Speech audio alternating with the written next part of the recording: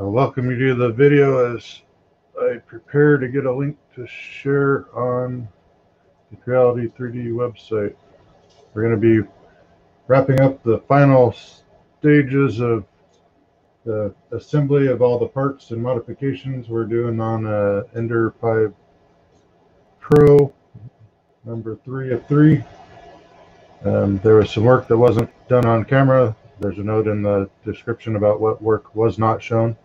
You didn't really miss a whole lot, but anyhow, we're going to go ahead and pick it up where we left off and go forward. So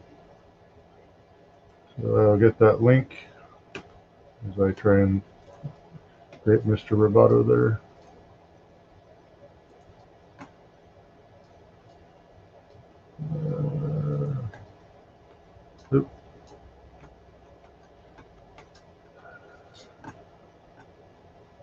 Sorry, this part is not any fun for anybody to watch while I'm sitting there creating links and sharing them.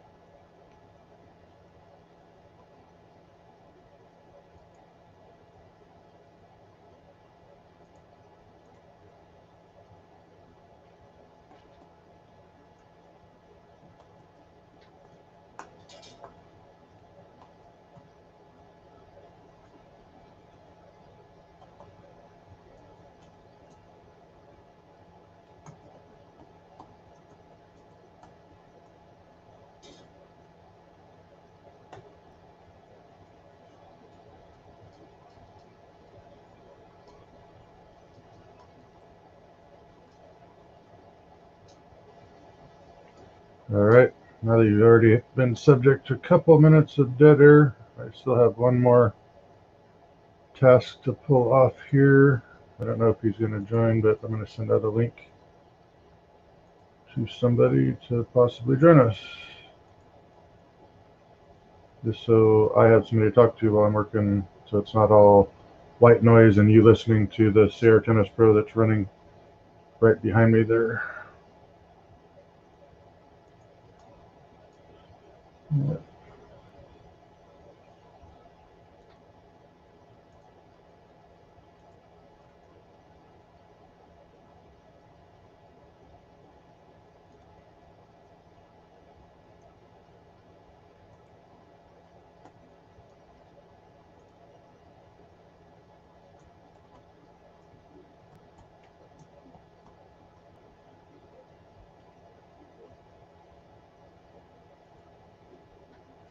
Okay, so that's been handled. We're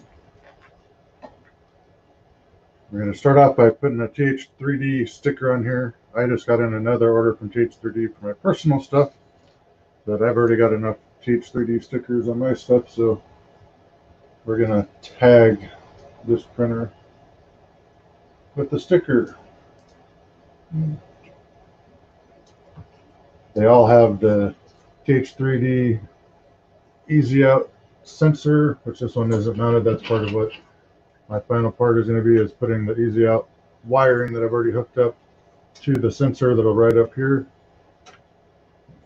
There's actually, these came with provided tubing. It's too much. I'm just going to use my tubing cutter to shorten that up a little bit. Put this in the material kit.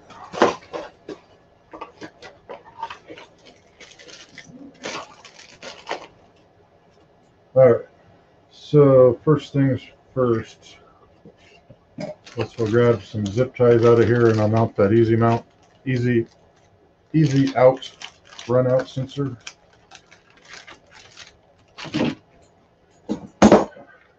And let's see.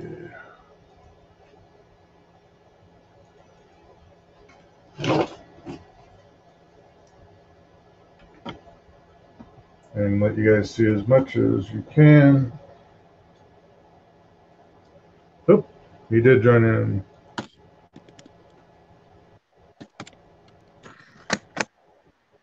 Hello.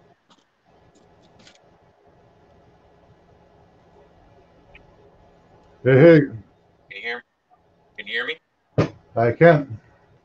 Okay. I'm taking my headphones off since you hopped in.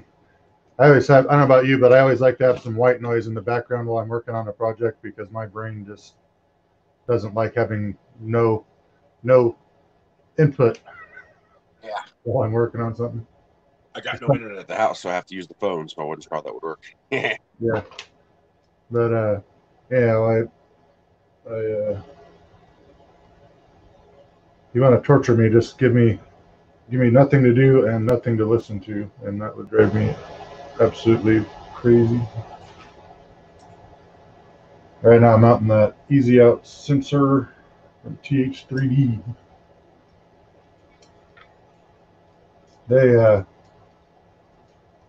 barely fit in the Ender 5 Pro case. I don't know if you put one on the because it's an extension of the basically the serial connection between the screen and the board.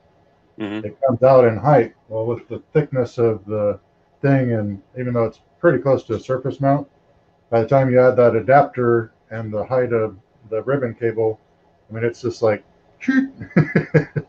it's almost twisting on the motherboard to close the case. But it fit. It's nothing's in danger of breaking or having problems or whatever. But it was a tight one. Yeah, I got that ball hitch on that Jazzy scooter last night, and it works. Oh, sweet. Yeah, Yeah. I can So drag trailer around.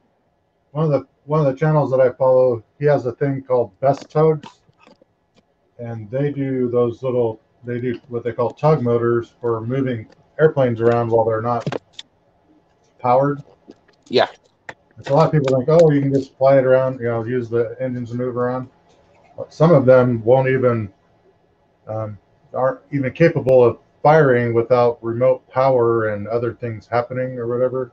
And so yeah, you those need an things get APU. moved by other forces. Yeah, you got to hook them up to an APU to get them started. Yep. And this isn't, I don't know, probably the best long-term solution I showed, whatever we're at here. So I put a couple of zip ties on there, but this allows the runout sensor to be in the path between the filament spool and going in. Mm-hmm. I don't know if I'm going to come up with a printed solution for him or not. I think that this is probably adequate. My experience with these things is really I could leave that zip tie off and you can just put it on the filament. When it runs out, it falls down. And you just feed the filament back through it when you reload it. The only reason for putting the zip ties on this one was just so it doesn't fall on the floor where you got to look for it or whatever Yeah. when you come back to it. That's my thinking, and if he comes up with a better solution that makes the opportunity presents itself, I'll share what that is. But right now, I think it'll be fine. I don't Yeah, I know where finally you're at with found. the filament run out. I do use it on the machines that I have that have it, but I still would rather not have a run out happen during the middle of one of my prints if I have my choice in the matter, Eh, runout sensors are annoying. I hate false positives. Yeah, you get that, and then also if you run out mid layer, and you know how it is, a layer could be on a tiny little part, it's just a little bit, or it could be a very big layer, and if it's already like 3/4 of the way through the layer, it will resume back at that layer. Well, it's going to print over material that was already there, and it just doesn't make for a very clean interchange. That's the part that I Oh, don't like. really? I didn't know Yeah, that. I thought it was doing right where it left off. yeah, it's not smart enough. At least as I understand it, it's not smart enough to understand the exact line of code it hit when it stopped. It Huh. only knows redo the line that it was last operating. So you get a little bit of mush if you already got, like I Yeah. said, 3/4 or more of the layer there. So cross your fingers it runs out at the beginning of the layer. Hmm. I knew the power resume did the whole layer, but I figured It's since the very much filament the runout same doesn't thing. turn off, that it would It's know exactly where it left off. very much the same thing. They just have separate back end scripts, if you want to Yeah. call them that, for how they handle it. So like the power off one, just records whatever the last. It doesn't even record what's on the SD card because it writes every line to the SD card. That's why they eat SD cards with the runout sensor or the power op thing. So every line, the second it starts to execute it, it writes it, right? So if the power goes off, when you restart it, it'll have the last one you were working on, right? Yeah. That's how it recovers it. It doesn't go, oh crap, I got 30 microseconds of power, let me record the value. If they could do that, it wouldn't wipe out our SD cards. So if anybody wants to figure out how to write the code for that, get with the folks at the Marlin project, because you could save a lot of people a lot of destroyed SD cards if you can work that out. Although, to be fair, I've never burned up an SD card in a printer, so. No, I hadn't, although I had one the other day that really bit me in the butt. I got in the Ender 3 Pro as a sort of a thank you for something I'd done for somebody. And it was a user return, so it was a basket case. I get it all together, everything seems to work. It home fine, heated up, bed and hot end fine, no thermistor errors, nothing like that. And I go to run a print and it just chokes. And so I went and tried different G code, seeing if it was just the G code that was on there, because I was trying to run code that had already been written to it. Yeah. Doesn't work. Finally get upset enough that I grab another extra motherboard I had. Hey, Rohan. I don't know if you want to join us, Rohan, but if you do, let me know and I'll send you a link. Rohan has volunteered to be my editor in as much as he has time or whatever, as I start to do my recording of all my my own iteration of my help guide sections. And he's over in Europe. So anyhow, but yeah, so longer story short, put in another motherboard, same SD card, same problem. So then I put the original motherboard back in, cut that SD card in half, and went to printing on the thing that was no problem because it was a defective SD card. Yeah, that happens. That poor guy, he had so much going against him, the guy that returned that one. So, I'm not going to lie, Creality occasionally has, I don't know, what do you call it, a Friday printer or one that just doesn't come together well, Yeah. Well, And that happens. That particular one had sort of the miscut frame. It had the SD card that failed.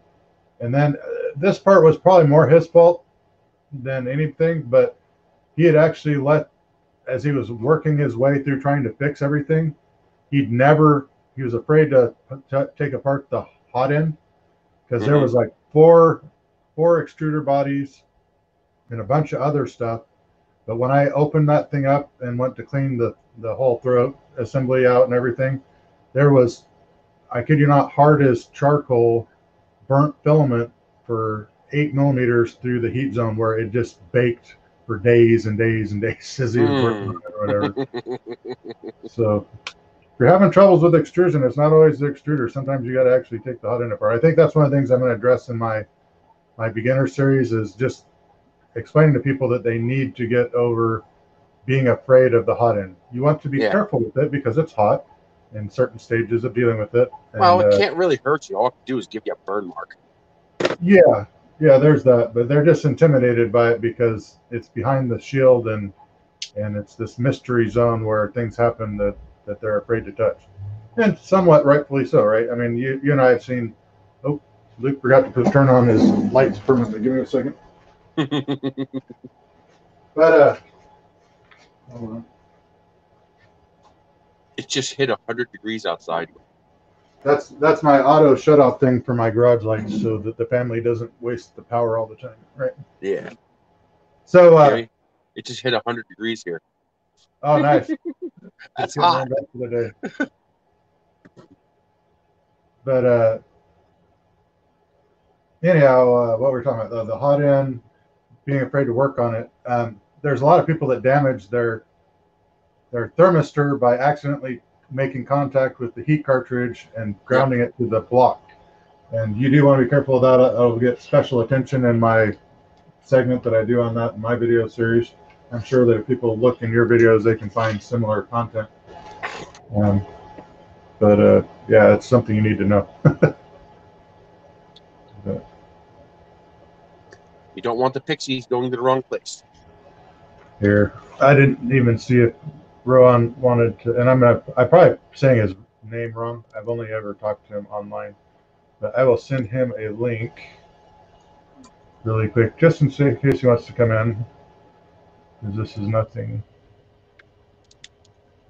super special for what we're doing today. And where is that at?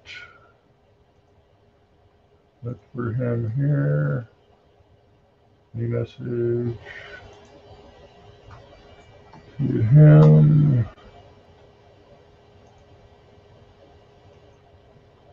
And there we go.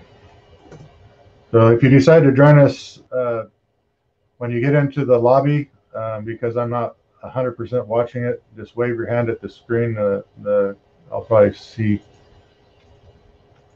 you when you join that way. Anyhow, so is today a light construction day at your house? Huh? So has the construction slowed down at your house? Oh, there's no one here today. Uh-huh. A little too hot. Yeah. Even in the shade, 100 degrees is 100 degrees. Yeah. So, not that I'm pretty sure I already did the 115 switch, but we're going to double triple check here. Yep. That's my own personal rule. On new machines, you always, even if you think you've done it before, you always check the switch again before you test for white smoke. In the US, it doesn't matter. Yeah. It's just a good habit. It's only dangerous if you have 220 power. Absolutely. Oh, I don't know if people really want to see my face in this shot or not. I got a pretty good shot of the machine going. We're going to be mounting the quick release bullseye fan duct. So I think I talked about this the other night, but I'm setting it up so one screw is all that anchors it here, and this lips over the other side. And what that allows you to do is basically lift it up and off to get out of the way so you can access the hot end without tools. I got to get permission from Mr. Petzel to either give it to him and have him check it and put it on the main Petzel site, or put it up as a Thingiverse listing if he allows it. Because it's his project or whatever, I want to respect that. I'm not just going to put it up on Thingiverse and say, well, everybody can have it, even though he doesn't care. Or, it's not, he can't stop me, right? Being polite to another designer, because I have. Well, what's the original license say? Does it allow remixes? I'm not sure, but because I talked to him, I'm friends with him. I know in a couple cases he was very upset that people didn't even ask him before they put out remixes of it or changes to it. And so out of the respect for the friendship, we're going to have that conversation, right? Well, it's something he might not be aware of. He has it set to allow remixes. There's no reason for anybody to ask him. He might want to go change that. Yeah. I'd have to go and check. I'm not sure. It's Dave Petzel is the designer. But anyhow, but I find the changes beneficial for working with, because I can basically put the one nut or one screw in, put a jam nut on it to lock its head in place. And as long as you get the tension set right, it goes on, it stays on, because all it is fans, right?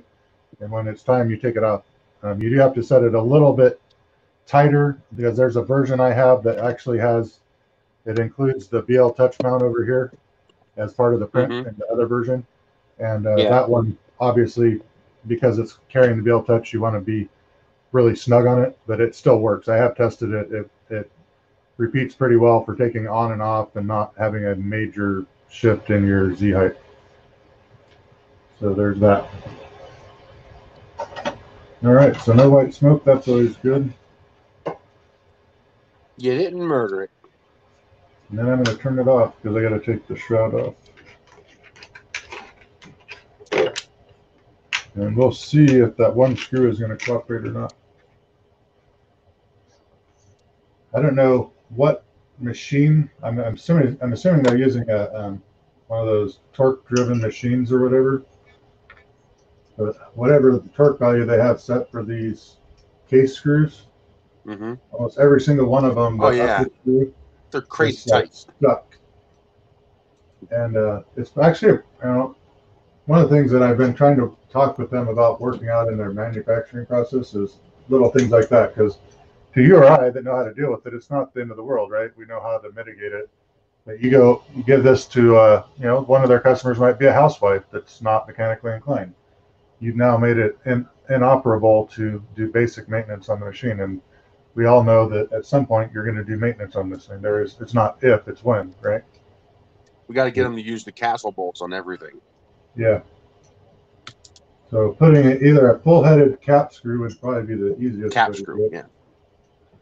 Or and I'd like to see them stop cheaping out on the screws and go with all hardened hardware. And then you guys get the hardened cap screws are so much better quality. Watch me curse as I try and do this with my channel locks. What, a strip? Yeah, it's already stripped.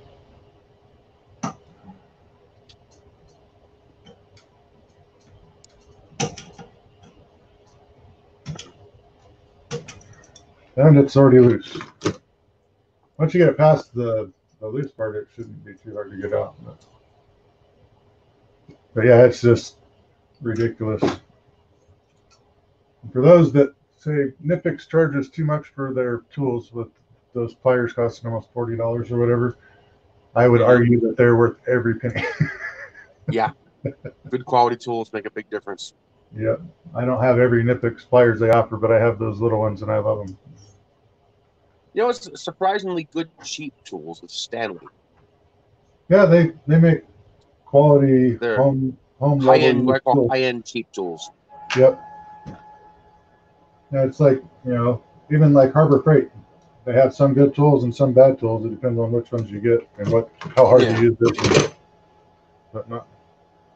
Hello, Michael. Oh, Rohan's here. I don't see a video from you, but we'll add you. I guess you can be on audio. Hello. Hey. Hi. Hey. You get a little of the EU accent. Welcome. Oh, I don't know that you've met Maurice in no. Groups or whatever, but he has a YouTube channel, and I've lost track of how many printers you've had. You've done what, over 140 new printers? I have somewhere between 135 and 140 printers. I don't know exactly how many. Yeah. So you want to ask a guy about a particular printer that he's had experience with? I think you probably, of the people in the community, there's very few people I think that could touch how many printers you've touched overall as a group. But, all cheap ones, though. Yeah, but you get. Although that Flashboard's Guider too is really freaking nice. Yeah. But you get right down to it. I think you and I both have shown that you can take a sub $200 Ender 3 without even doing anything other than maybe some cap tube and fitting, and produce prints that are as good a quality as those $2,000 plus machines, right? Oh, no question. There's largely no difference between them.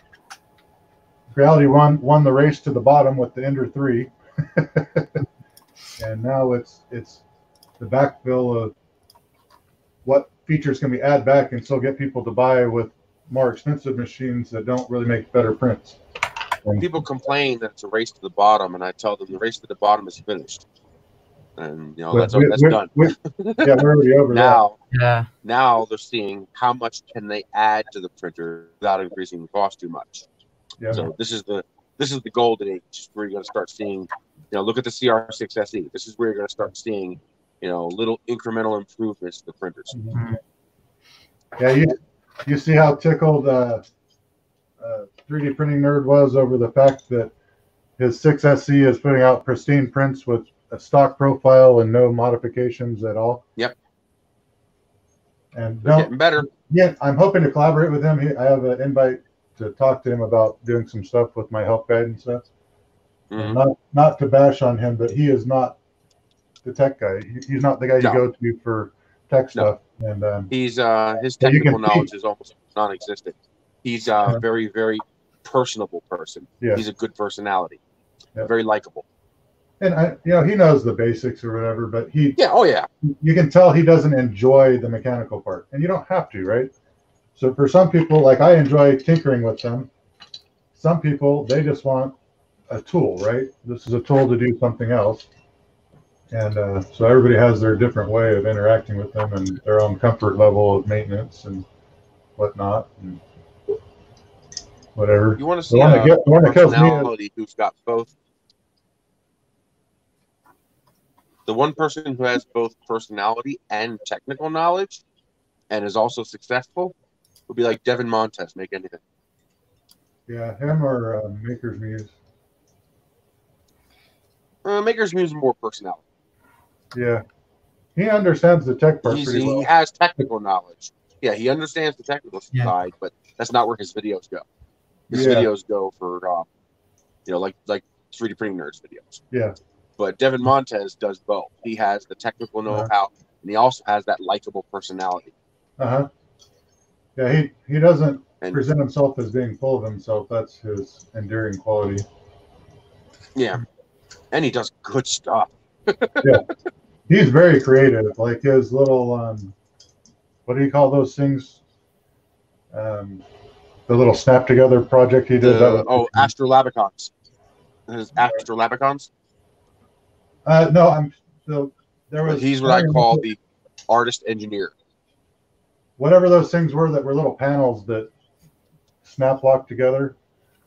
I forget the name of it. But anyhow. Oh, I know what you're talking about. The little triangular snap lock. Yeah, they can be triangular or square, but they're all geometrically designed and intended to be able to. Similar. Like Lego, like flat panels type of thing. Right? Normally I'd look it up, but I got the internet. I need to find a good use for these things because once they come off, in my experience, they never ever go back on. Oh yeah, I've got loads of them spare I don't use. So just so you know, Nerys, Rohan actually won a CR10 S4, right? Yeah, that's it. Nice. And you also have a Ender 3? And a 3 Pro, yeah. 3 Pro, yeah. So, he's getting to know the bigger form factor 12 volt Crowley baseline finish. Throw a 1mm nozzle on that bad boy and have some fun with it. I'm printing out some Prusa face shields right now. It's really difficult to get the PETG to stick on like the glass bed. I just find it really hard. Even when I dry it out, it still warps. So I'm not quite sure what's going on. Yeah, it's very subject to drafts and even cooling and perfect bed adhesion. And PETG is funny in that, like where PLA, I hit that 0.24, 0.26 range for layer thickness on the first layer height. I find that PETG wants to be about 0.30-ish. Yeah, a little higher. That seems to help a lot. PETG likes being dropped onto the bed. Yeah, and the hotter you can get and the slower you can go for the first layer is extremely important. I run on 255 Celsius with 25% cooling fan for my PETG. And I typically do 50 millimeters per second. My first layer is 30% speed. Okay. And one of the biggest things I find people. Oh, sorry, Chris. Another trick is to use a brim and then keep your little tweezers handy to grab that first because PETG loves sticking to the goddamn nozzle. Oh yeah, yeah. It's like I don't want to stick to the bed. I'd rather stick to the freaking nozzle. But once you get it laying down, it's good. Yeah. Once it's on, you're ready to go to town. But the other thing is people are like scared spitless to run their hot end up to 245 degrees to run it. And I run 255. Huh? I run it as hot as the hot end will go. I typically go to 250 or 255. Yeah, so I personally people say you're going to burn the PTFE tube. Who gives a shit? It's a consumable component. Just replace it. It's $1. Yeah. Uh-oh. What happened? Hold on. I don't know what happened, but my Bluetooth disconnected to something that turned on my speaker. There we go. Oh. All of a sudden, I have a Bluetooth enabled surround system, or not surround, but a speaker system. And evidently, either I just bumped my phone or something, and it picked it up. But all right. Oh, so the 245-degree thing, right? So if you go to CapTube's site, and this is specifically about CapTubes, not the cheaper junk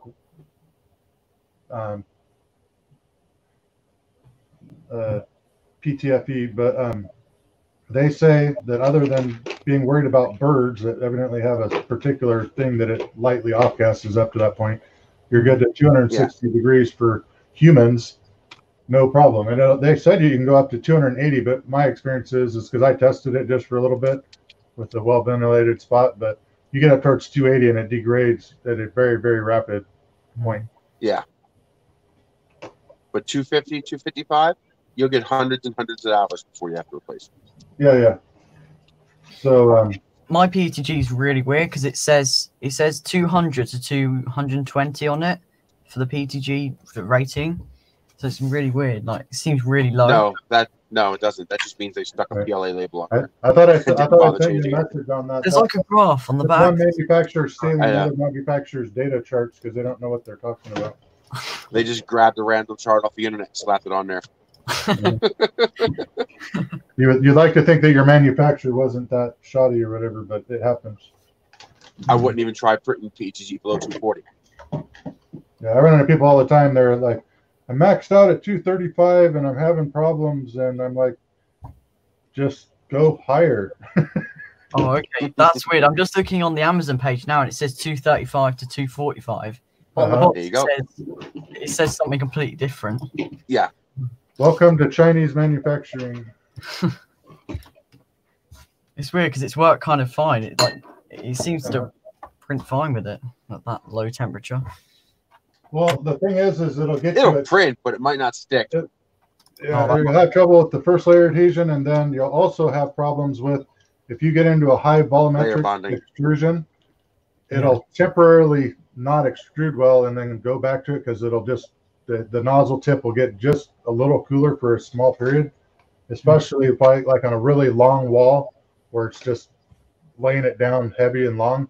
At the tail end of that, you'll see little defects because the heat available to keep it melted at the tip dips for a minute, and it'll give you these weird defects in your sidewall of your part.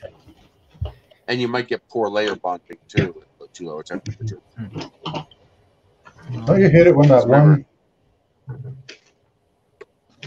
Allen key that you want just disappears? I might have to go slumming and get one of the non-hardened ones out of one of these provided printer packages if I can't find one in a minute. Or we find the whole other set. I've got so many freaking I gotta loosen the belt on this. So how many of those have you done already then? So 2 of them are basically 100% done, and this is the last one. Yeah. The only thing this one didn't get done on camera was putting the easy out thing in, which was just plugging into the board and running a wire out the hole. And then I put the firmware on, which it was TH3D Unified firmware. I could put together the package of what he wanted for features, and then it took like 5 minutes to do all 3 of them. I changed the name, like this one's named Orange, obviously. The other one's named Blue, the other one's named Black. So they each had their own custom name on the screen or whatever, and then we uploaded them. Anyhow, I gotta loosen the belt. With the one thing with my my little slide on, slide off deal on the Ender 5 is at the you won't even be able to see it in there, but where the belt dog is to latch in, it normally faces out, I make it turn so it goes in, and it'll actually fit in that slot, which is okay, and it clears the space for my thing to go over the bolt. Just a clearancing issue or whatever. Some guy is going to say, "Oh, you've changed the geometry and you're going to be dimensionally inaccurate," even though the drive distance from here to here is on the other side. But we won't get into that conversation.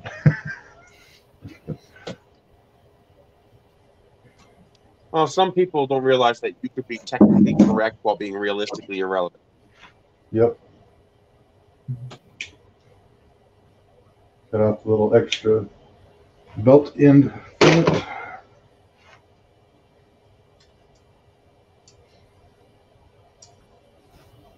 I may have to actually take the end roller off to get it in and then put it back on.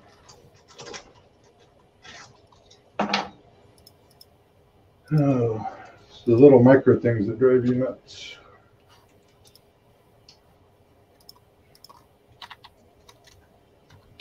Yeah, for a New York Minute, I thought this was going to be a rush session today because Matt contacted me. He's like, "Hey, if I manage to get into town on Saturday instead of Sunday, can you accommodate me?" Which I was like, "Yeah, we can do that." They would just reduce some of the things that I was planning on doing. But then his wife reminded him that they have a lot more stuff to do to get prepared to even be here on Sunday than he remembered. So we're back to pick up on Sunday instead of Saturday. Oh. What? Do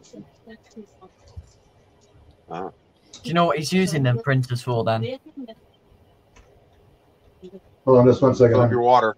All right. I'm focused on my Sorry. belt tensioning. I'm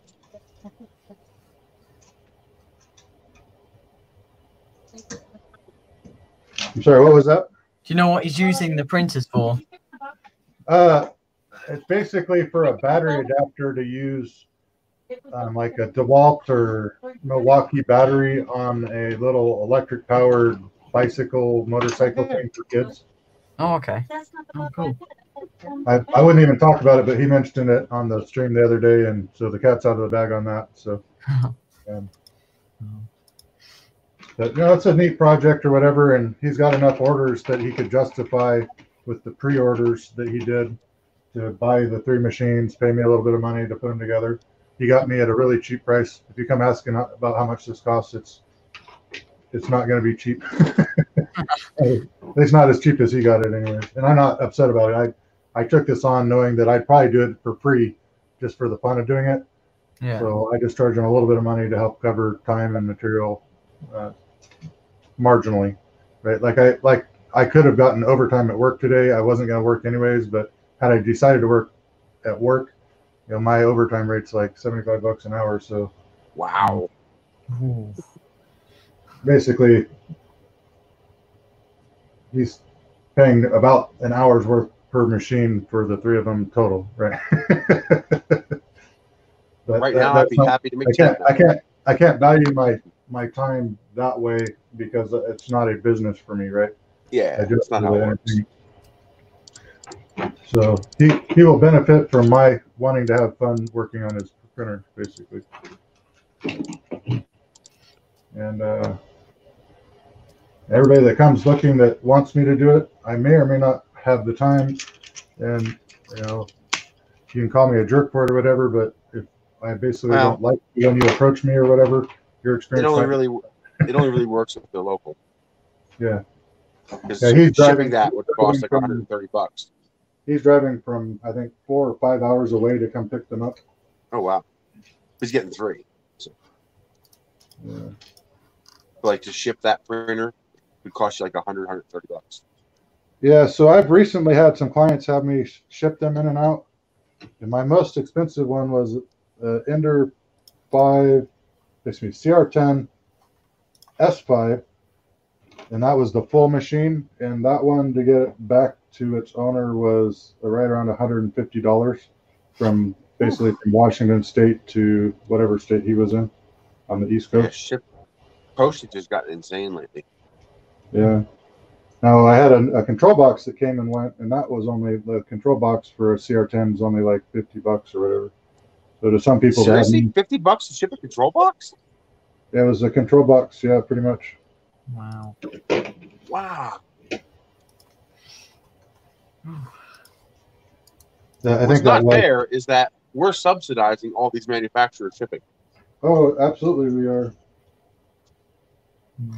And you know, I don't want to start a big old crap storm over it, but they're, you know, China actually made a deal with the U.S. Postal Service.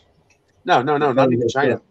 I'm not What's talking that? about China. You're Yeah. talking about last. You're talking about last mile. No, I'm Yeah. talking about U.S. manufacturers and U.S. Yeah. shipping. I mean, look what it costs to get some stuff shipped off eBay or shipped off Amazon or anywhere else, and then look what it costs you to actually ship it back.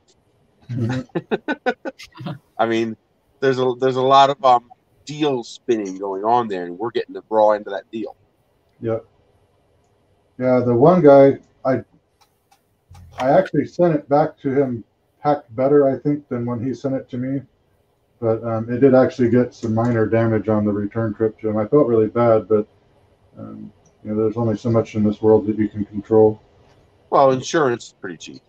Yeah, I bought insurance on it, but because it wasn't packed by because I sent it through UPS, through the UPS shipping store or whatever, they said because they didn't pack it and they couldn't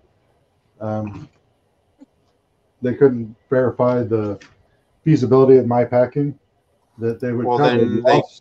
They cover loss, but not damage. Then they covered that it's fraud. Basically, the UPS store committed fraud. Pretty much. Because they sold you insurance that they knew they weren't going to be able to honor. Well, they could honor. They could honor if it got lost. But that's not what it said. It says loss or damage. Yeah, I think I signed a waiver that said it was only for loss. Oh, okay. I was about to say they would have to tell you. Okay, if they did, that's different. Yeah. Okay. Yep. They know how to knew. They know how to cover their butt on that one. That's for sure. Yeah. Well, no, that's fair. As long as you know going in that damage isn't going to be covered, at least you're aware of it. Okay. Looking for a very specific pair of pliers that I need. What did I do? I thought they just sold you the insurance and then afterwards, oh yeah, we're not covering that. No, when I set it up or whatever, they made it really clear that was what's going to happen. Although I do have to say, Amazon does a pretty good job of taking care of the consumer. Yep, I bought a heater, a couple of 700-watt radiator heaters. Uh-huh. I like the idea that they're fixed at 700 watts, so you don't have to worry about people cranking them up to 1500. Yeah. And well, the weld joints between the cells were shoddy, so they actually started leaking. Uh-oh. And now they have a warranty. And what they don't tell you is that when you go to claim the warranty, you have to mail it back to them, and then you have to pay the shipping to get it back from them. Oh, nice. So you might as well just go buy a new one. No, literally. Not might as well. You literally. It's like, I was like, she told me I have to pay $80 to ship this to you and ship it back. I could just buy another one for $35. I was like, what's wrong with this picture here? I got to go grab a pair of pliers. I think my other son stole off my workbench. I'll be right back. Uh-oh. Skin him alive.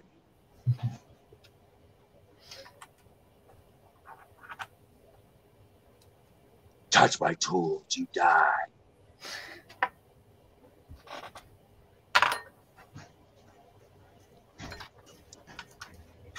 There we go. I knew I wasn't losing my brain. I had them last night.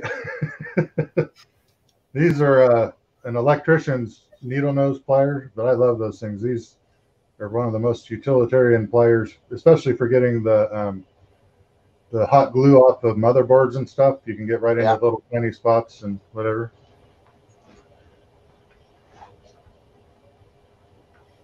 So it sounds like Michael lost a plotter that got damaged in shipping. Hey, Dan. Dan was on the live stream with Crowdy last night, wasn't he? Or am I getting my people confused? Why wouldn't they pay? Go to small claims court and deal with them. Yeah. All right, so we got those that are following along. I just mounted. I only put 2 screw holes for the fan to mount to the frame. It's a 4010 fan. It's not going to take off or lift off if it only has 2 screws on it. Yeah. And then because of the design of the duct having a narrower gap than the dog ears on the newer Creality fans, because the newer fans are thicker, it's getting its dog ears removed so that it fits in the hole. It's not a big deal to function, but they get taken off. Alrighty, I got to skedaddle. The crew is here. They actually showed up to do some work. Okay, absolutely. Thanks for Alrighty. All right. I'll see you guys later. See you later, RC. See you later. Bye. So make sure that I'm enunciating your name right. How do you say your name? Rowan, I think. Rowan? Rowan, yeah. Does it sound more like a W? It's with a H, so Rohan. I don't. Okay. When you said it, it sounded more like you were using more of a W sound in the middle, like Rowan. Yeah. I don't mind either. So it is an H, but it sounds W. Yeah, that's it. Roger that. Okay, I got to put the backing nut on that. So let me get I'm going to turn my volume up a little bit just so I can hear you a little bit better. Hopefully I don't get any feedback. Let me know if it starts reverbing back out. All right. I think we'll be all right, but That's anyhow, a really cool what's it? Bullseye. Is it a bullseye? No, it's not. yeah, Is it? that's the bullseye. Yeah. It's really cool the way you've got the clips on there, so you don't have to unscrew it or anything. Yeah, yeah. And if you want that STL, I'll give it to you. Like I said, I'm not going to put it out in the wild or whatever until I got David's permission, but it's okay if you have it. So what I do is it's sort of a real booger to get it up in there, but I put the 1 screw in the back plate. Yeah. And then I put a jam nut on it so it's held at its location. You sort of adjust the tension, lock it, and then it just slides on and off. Oh, that's so cool. Yeah. Nice.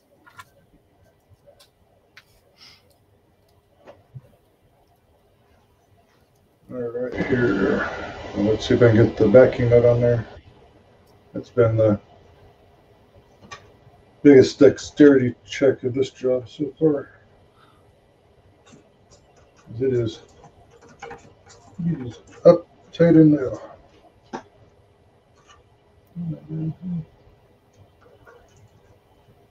There you go. Nice.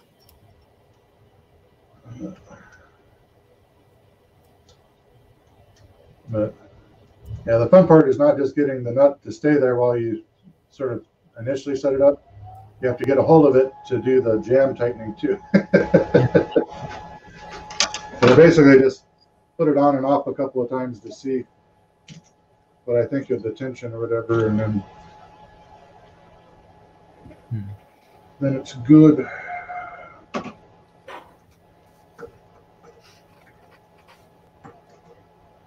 So you're pumping out those face masks. What's your overall count up to the face shields? I've done 16 so far, and I've got to do 20. So You did a whole other batch before that, right? Sorry? You did another batch prior to that, didn't you? Yeah, I did. Yeah, I did 28 before some other people. Right. Yeah. So you're going to be up around 40 of them before the dust settles? Yeah. Like, since I did my initial 12,000 ear savers, I've done another two or 3,000. I don't know. I've lost track now, but I'm still getting requests like once or twice a week from smaller batch requests. You know. Wow. Can I get 50 or 100 or? That's amazing. That. Gosh. No, it's a real comfort item for the people that need them. You know. Yeah. Mm. And it's not really that expensive. Well, it's not that expensive for you to make them, is it? Really? Like. So my hard cost, that as near as I can tell, just by estimating power and everything, and no money for labor, right? Just for the hard cost for electricity and plastic is about a nickel a piece. Yeah. Not a lot.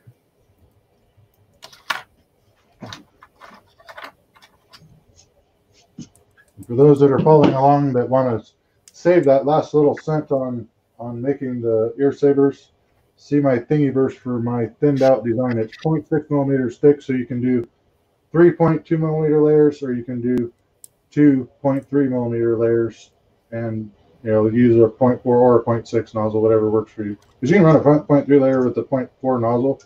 You just may want to up the extrusion multiplier just a little bit. Yeah. But if you're only doing two layers per part, and I have them set up to do sequential printing just in case something messes up on one of them, it doesn't take the whole batch out. But it goes pretty slick. Okay, so we got our frame mounted. It's doing its on and off. Not going to fall off and print. Now we got to put this guy on. I had pre-done the screws coming through from the side there. Oh yeah. I have to restock screws. Oops. I should have fitted the other one. Oh well, I guess I'm moving the screws over because I'm not taking that part back and forth. But anyhow, and those that are taking notes, as much as I love the PET spang, it is able to be broken. It doesn't happen often, but if you only have one printer, print two, because it lets you get fixed before you can't fix it. Or you're sitting there playing with super glue hoping that it holds together to get the next one printed, right? Yeah.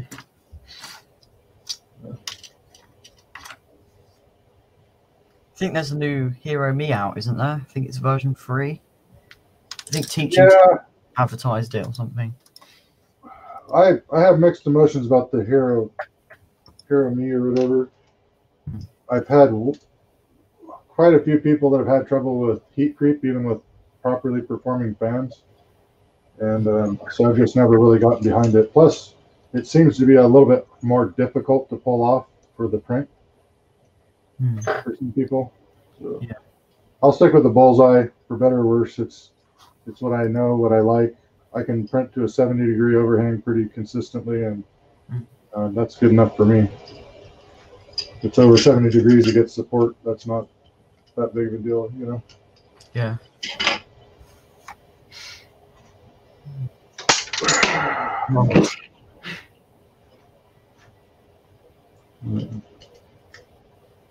Oh, the other trick to this whole bullseye program is in David's original design, he pockets for 3mm nuts that go into the frame. I have deleted that out of this design because he puts an Easter egg in his design. So the through hole into the frame is exactly the right size to use a 4mm screw with no nut at all. And so you can put it on with the 4mm screw and not even need a nut. It just threads into the frame. So there's your Easter egg for the day. I thought the hole was quite bigger than an M3 screw, you know. It was, and it's just big enough that you can self-tap an M4. That was not an accident, at least according to Dave when I talked to him about it.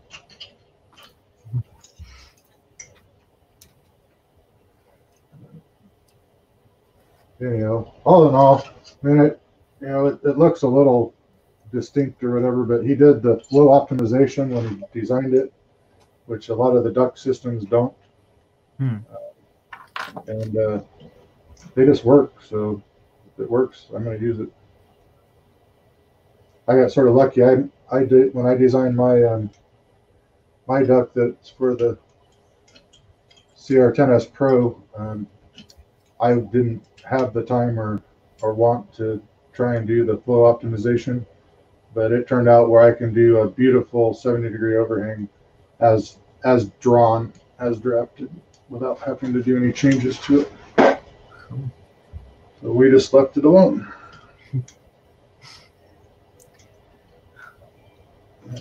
I really need to set up a little impact driver with Allen drives on it for doing this stuff.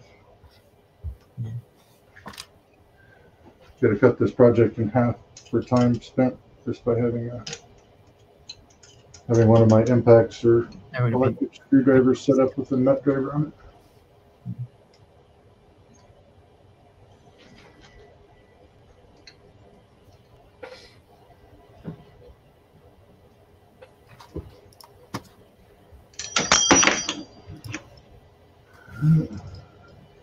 Building character.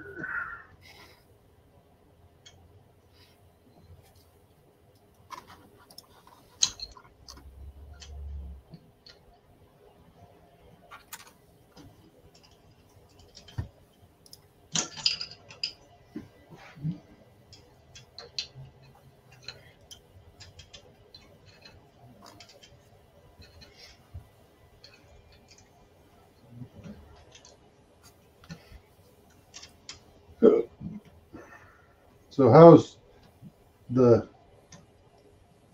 special disease situation over there? Oh, well, they're easing quite a lot of stuff now, so we're allowed. I think, well, pubs are open. So now swimming pools are opening, so it's getting getting a lot more opened up. But still, a lot of people just are staying at home, not doing much.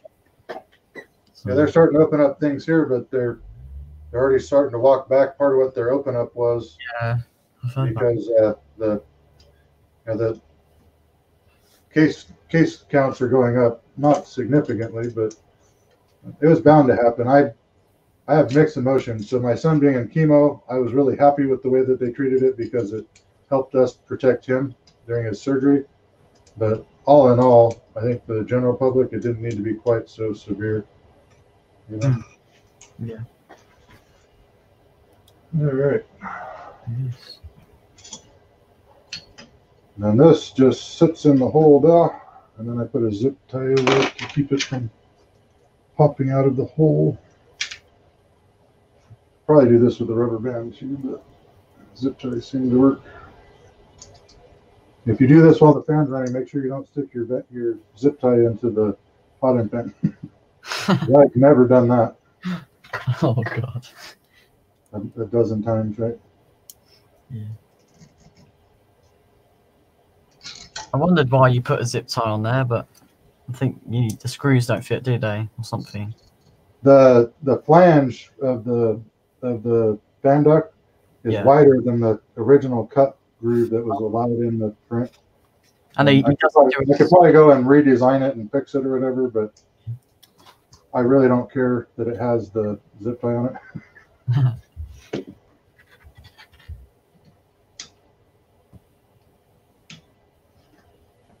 It doesn't take much to stay in there, and it's got a pocket, right? So yeah, just fine. You notice I didn't kill the zip ties; they're just sort of there to keep it from not falling off. I tried it for a while with no zip ties at all, and I went like a month and a half before the first time that the fan fell off. But eventually it fell off. But all right, so here's the cool part about it, because you can sort of see that it's on right now, right? Yeah. So I need to do the hot end fix to this one. So when I want to access the hot end, now I can access the hot end. Nice. So cool. Mine, I've got a BL touch on it. It's very awkward getting like the Allen key through and to unscrew. So I have a version that adds a BL touch mount right on the side there. So if you want that one, just let me know. I'll get it to you. Yeah, that'd be cool. So it's actually, whenever you set your firmware up, it's actually at the stock location for the metal bracket mount BL touch. I was like, if I'm going to do this, we'll make it easy for people to use. Right? They don't have to go and do special offsets and crap. So, okay, what am I doing? Oh, I'm doing the hot end fix now. So here's where later on, if Rohan wants to do some editing, he can put in the timestamp mark for when we introduced the doing the hot end fix on the printers. I don't think I'm going to have you do it. These videos are 2 to 3 hours long, and there's no reason to have to download them just to put in a couple of timing notes. I suppose if I really got ambitious, I can rewatch them and just make some notes and then put timestamp notes in the thing without editing the video itself. Yeah. So is that using a silicone like sock in it, or is it? Is They it? have Oh yeah. Okay. yeah, so the new blocks are anodized orange. I don't know, that's a new thing. I've never seen them orange before. And that's fine. But whoever the sub vendor that does it for them, because I don't think they do them directly, they have a vendor that does them for them. I noticed that, so this one is okay. It's got like a third of a turn off of being flushed out to the block. But the first two that I got, I could not tell if the nozzle was not hitting the block before it hit the throat. And so I just totally dismantled them and made sure everything was geometrically put together right. Have you got some new fittings on the PTFE fittings on them? It's just yeah, I'm putting on new ones as I go here. yeah. I got the BQ brand, and like most of mine already have the hot end fix already put on them. So I'll just take these ones out, and like this one's the orange, so I actually did them in his color. So his will have a orange colored insert. Oh, that's cool. So, and it's got its own cut gauge, and each one of them is set up sort of independently or whatever. So if he decides to scale down and sell one later, he can just grab all the same colored parts and send them on their way.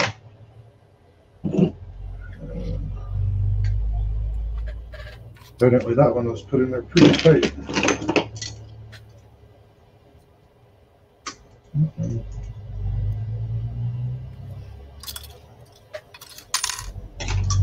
All right, so here we go. We got our orange fixed spacer. Yep. Put it in there. Look, it's all pretty and orange. Like I teach in my instructions, make sure that it's nice loose fit for the filament coming through it. Yep. Everything's good there. This particular case, I usually heat the hot end before I take it apart because sometimes the plastic can lock the PTFE in, but these ones haven't been having a problem with that. So we'll just take that out. And I got my cheater 10mm socket for taking them off. The old fitting.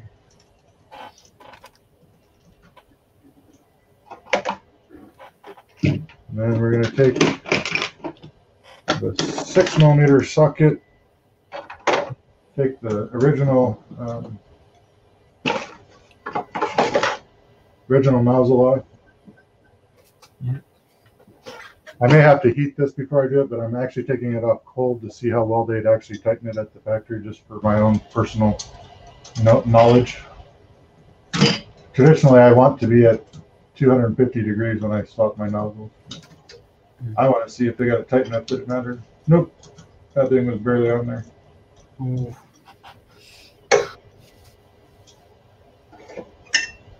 Are you going to take the two screws out from the heat break?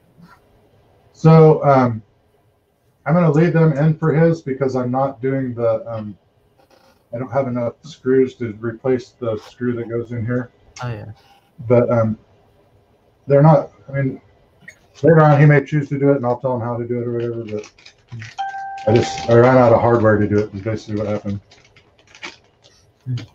So what we're doing now is the heat block back set is supposed to be such that when this new nozzle goes in, that it does not hit the block before it hits the face of the throat, so that it when this tightens to that, it holds the block in place. Yeah. I'm looking at that, and I haven't even tightened it yet, and there couldn't be maybe 0.3 millimeters gap, which is not enough. So what I got to do to fix it is we'll just take the pliers and back it off, or excuse me, advance it about a half a turn. I remember doing this when I had to install my E3D nozzle version 6. Yeah. It was longer. You have to, yeah. Yep. So now you guys won't be able to see it directly, but I have probably about a 1 millimeter gap between it and the shoulder, which will be diminished as I do the heated tightening. But essentially, I had to move the throat back set half a turn so that it's properly going to tighten up so you don't get the throat leak that sometimes people get. And whatnot.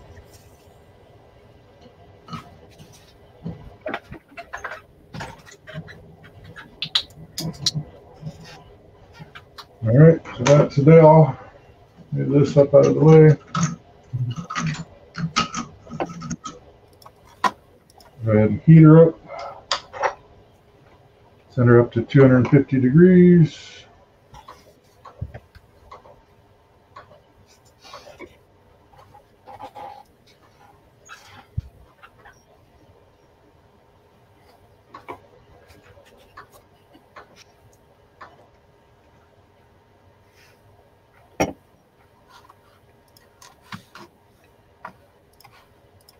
Sorry guys, I haven't been monitoring the chat section very much.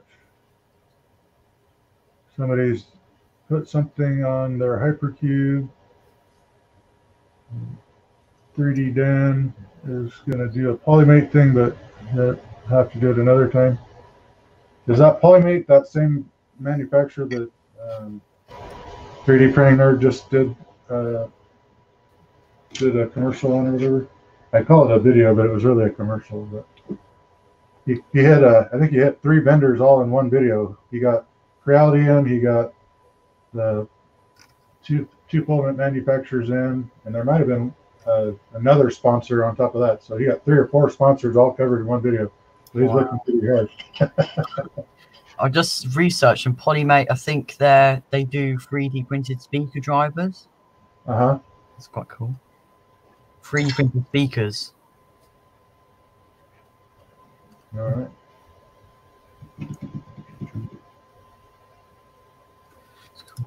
Oh shit! I forgot. Oh, there's one side note with these larger nozzles that I'm using. I don't know if you were here for that the other day, Ron, but I'm using these larger thermal mass nozzles that I found. Oh yeah. They're the same size as a CR10S Pro, but they have the coarse thread for these printers. But the kicker to it is if you're putting these little retention screws back in, these are actually assembly screws. There's a long-going fight over whether or not they were intended to be left in the machine. Oh yeah. The original designer intended for them to be used during assembly, but not necessarily in use. But then once everything worked out, they went back and said, oh, well, maybe it's fine to leave them in there. I personally think that they transfer a minuscule amount of heat through. And honestly, during normal operations, it's not a big deal. The only time it'll really affect anything is if your heat sink fan starts to not function as well. It will bring on the heat creep jam a little sooner than it would have without them. So normal operation, yes, I agree. With most people, probably not that big of a deal. But when things go south, it goes south faster. That being said, they do add a little bit of overall strength to that area. Like if you crash into something. Like I don't like to crash into stuff, but it's happened. Yeah. So we're at 250 degrees. We're going to take our pliers and support the heat block. You can also do that with like a crescent wrench, just so the twisting loads aren't transferred up through the rest of the hot end.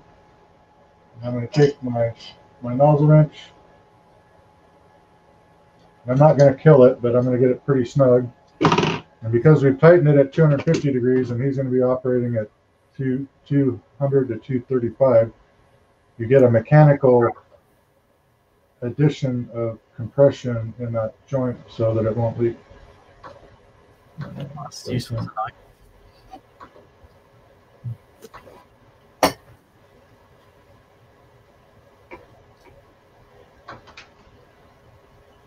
All right, so the temperature is down. We're going to use its cut gauge. I haven't had any problems with the cut gauges not fitting right, but I like to test each one on its own. This one's set up to use a 0.6 razor blade, like this style, utility blade. And if everything goes well when we cut it, it'll be somewhere between 31.2 and 31.4 millimeters long. Oh, I see you've got the dot. Is that the dot bit BMG extruder clone there? Or what's that? Extruder. So that particular one is by a company called Creativity. Oh. Okay. This happened to be the one that he picked up. I actually have one from them that I gotten just before he got his, but they're all pretty much. I hate to demean the manufacturers, but they're all pretty much the same. Most of the Chinese ones don't work quite as cleanly. So there we go. 31.2526. Perfect length. Despite popular belief, as long as you have a standard throat and the standard spacer, that number is always good, between 31.1 and 31.5. It doesn't change. The only time it will change is if you move your throat back set with the set screw further out of the heatsink. That's the only time that length would need to be modified. And I'm sitting here trying that with my fingers when I know I've got an venture on here to do it. What do I do with that? There we go.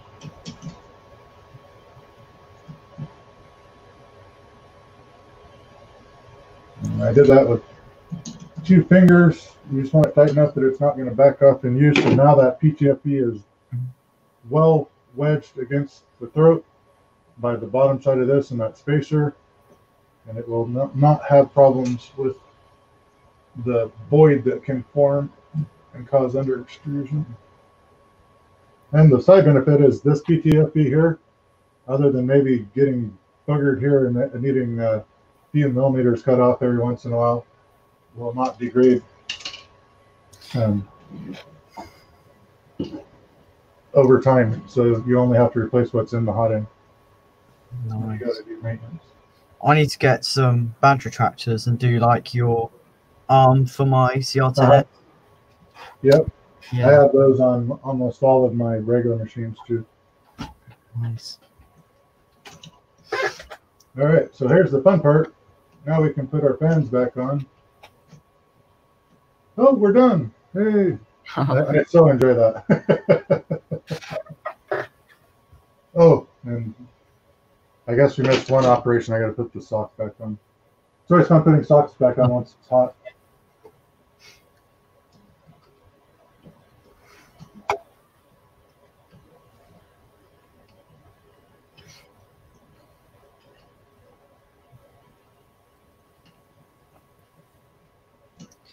Okay, socks back on.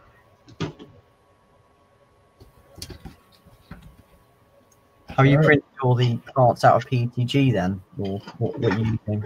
Material? All these parts that I printed for these were done in PLA. Oh, nice. The only thing that really will ever get affected by heat, potentially, and I made extras for it, is the washer for the hot end picks. So Yeah. in normal use, that will never see more than 45 degrees Celsius. So PLA is fine. The only reason it would ever melt is if you get complete failure of your heatsink fan and it's on for like an hour plus with no fan on. Oh, yeah. Then it will melt. Tour. And if you do that, I don't care if you do it in PETG or whatever else, it's going to have problems, right? So,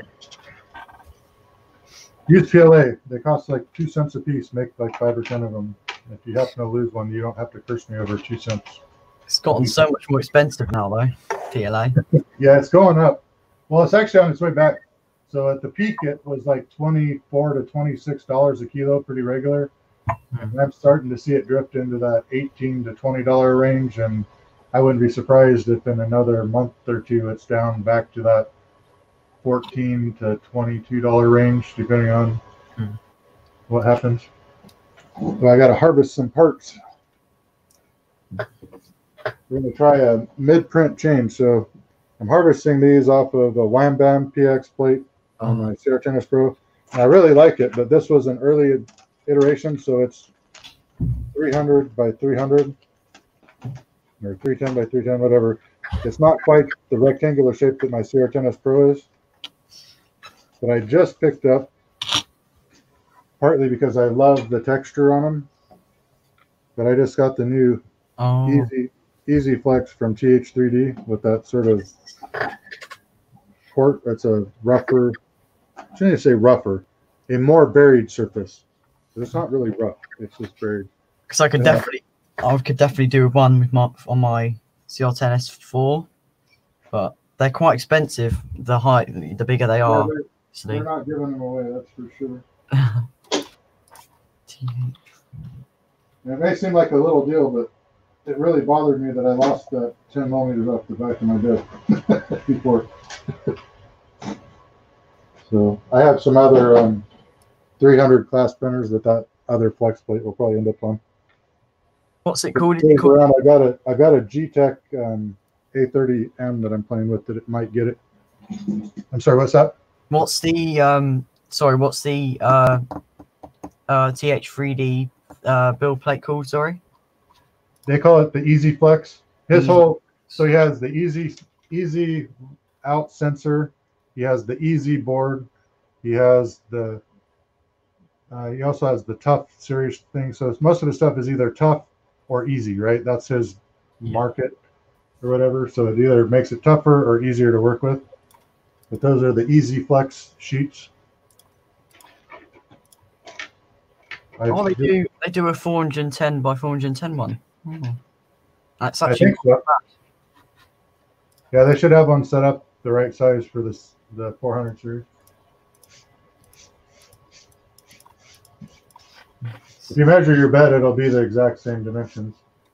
On the specs, it says 400 by 400, but they leave a safety margin around the perimeter that if you change the firmware, you can go all the way to the edge.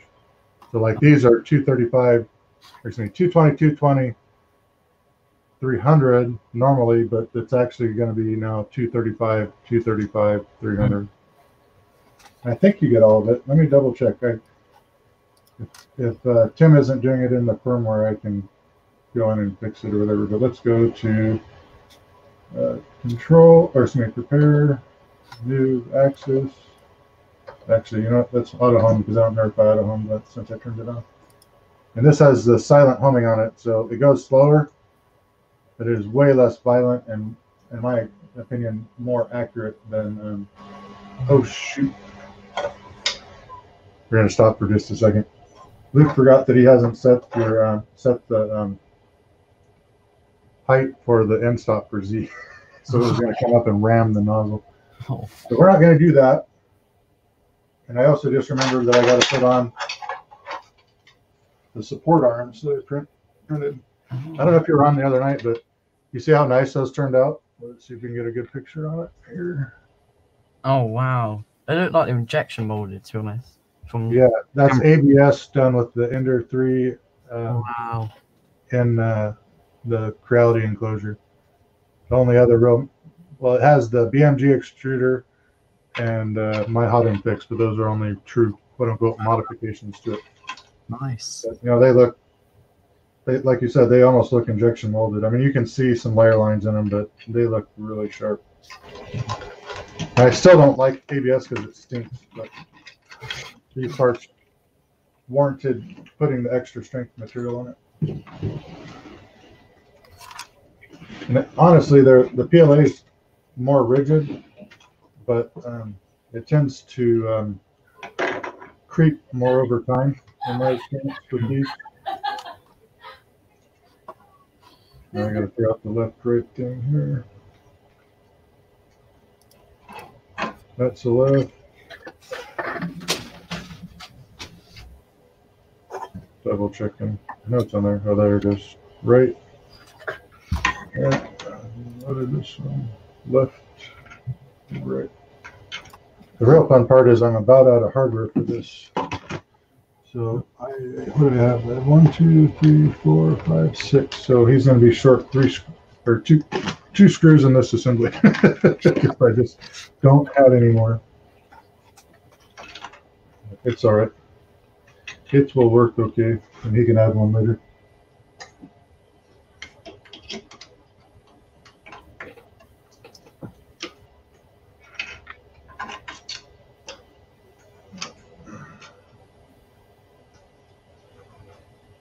All right. And the fun part is assembly. Oop, that one goes to that side. I'm probably actually going to put some screws into this, and then I'm going to take it down, put the nuts on, and then put it back up, because it's in location. It's harder to get them most of the way assembled.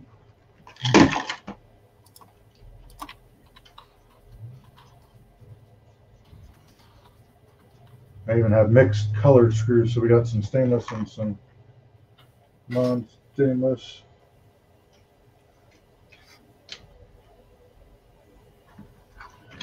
So we will try and make them evenly distributed so they at least look like they belong where they belong. Gonna have to restock some hardware. Wow, is that all your hardware gone then? I was able to do all 3 of these with what I had on hand without buying new hardware. Oh. Again, I had already made an arrangement that at the end, when I figured out what I needed for materials, I'll pay for them. So I'm not too worried about it. I wasn't sure exactly what I was going to use. And in essence, I'll probably basically end up buying one of those $15 hardware kits. Because that's about what I used. So.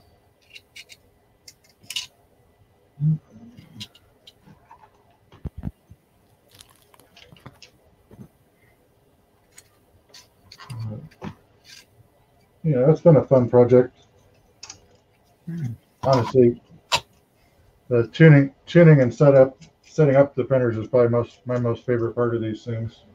It's fun making prints with them too. Don't get me wrong, but of the overall experience, I enjoy building and making sure that they run right the most. Yeah, I like building. I like building probably 2 more than printing, and modifying things as well. Upgrading.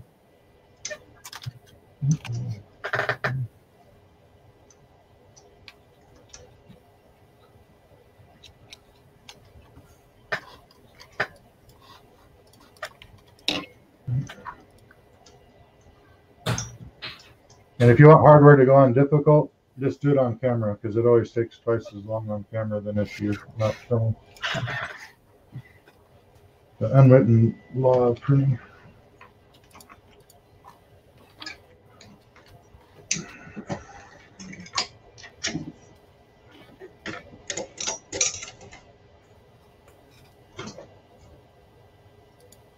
And that one particular nut, it is a mother to try and get on if you have it up in position.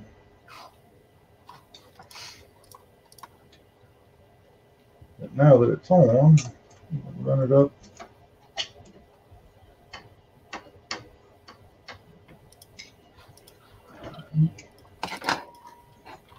Put our brace in place. Tighten it up as much as we can that way. Another booger with that one is he didn't do a nut capture on it, and I think we covered with somebody the other day. There is a remake of it that has nut captures in it. But if you take the right screwdriver, you can wedge it against the nut to stop it from spinning.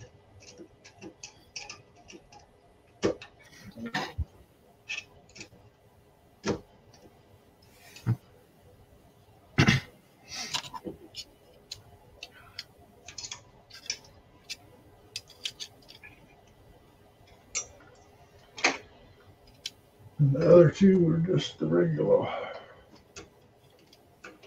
And if you're doing these, especially in PLA, do not over tighten these, because you'll get creep from plastic deformation over time. And if you over tighten it too much, it may not even break at first, but you'll come back a couple hours later and it'll be broken.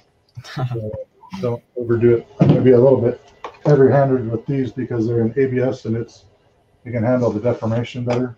With PLA, you gotta be really careful. I ended up redoing my PLA ones in ABS because I was just not happy with the way that the PLA ones worked out. And they broke. Oh,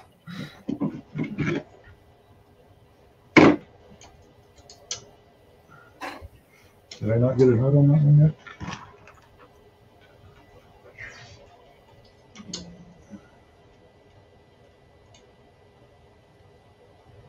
Anyhow, so we got a little bit left on this one. We got to take the original magnetic bed off for the TH3D mag bed.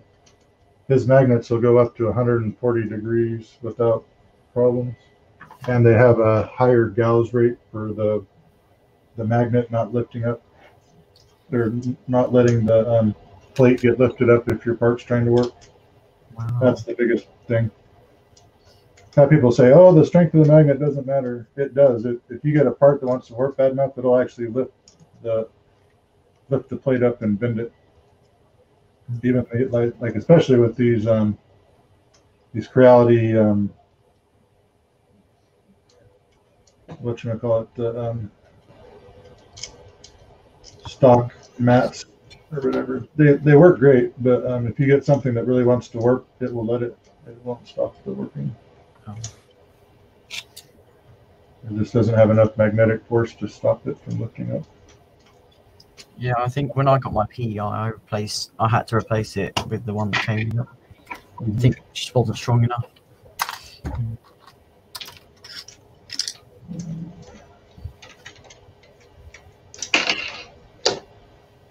It's always got to be one. It's being difficult.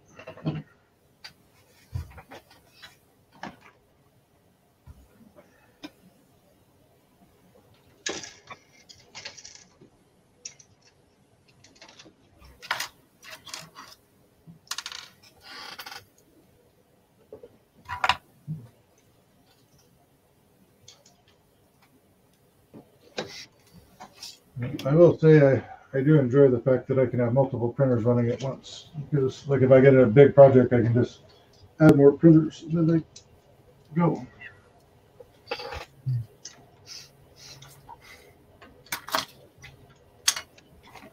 You can turn a 200-hour multiple part project into a 2-day event. What is going on? Why did you not want it to start? Get it.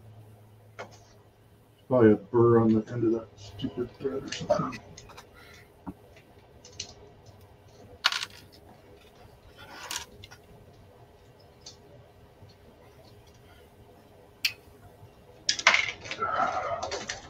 Okay, you're coming back out and you're going to explain to me why you're not working.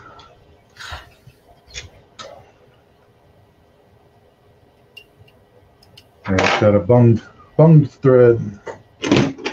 So I apologize for those that get the fingernails on the chalkboard effect when I apply this file to the screw, but you're just going to have to mute the thing for a second if you're sensitive to that.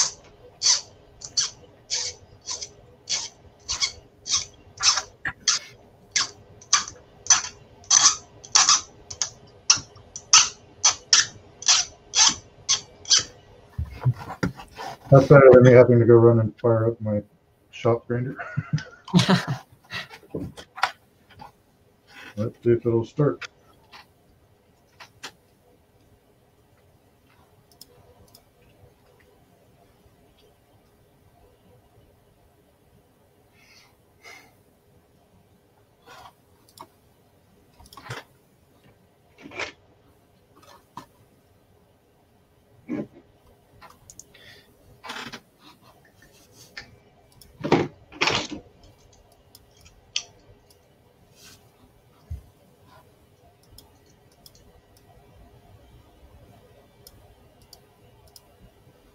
There we go.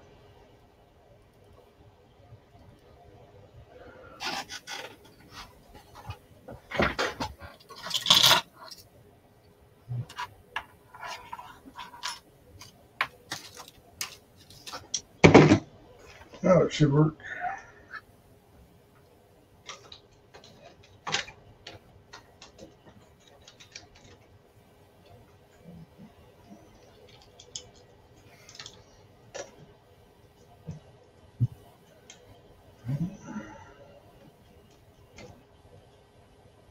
So with your face shield thing, have you?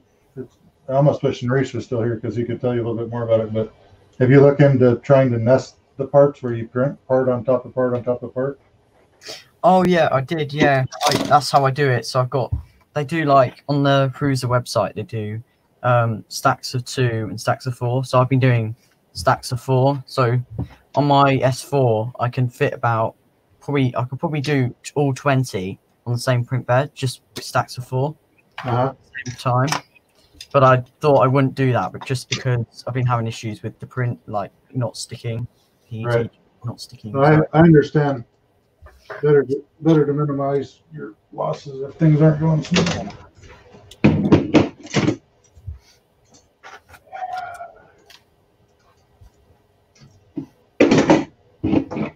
Always got to be one. This does not want to play this. Almost there.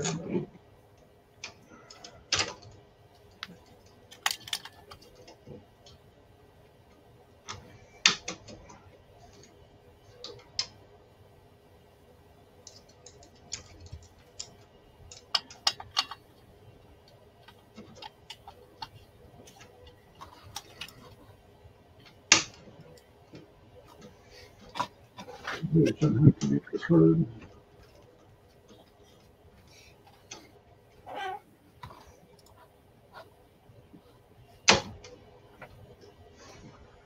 Okay.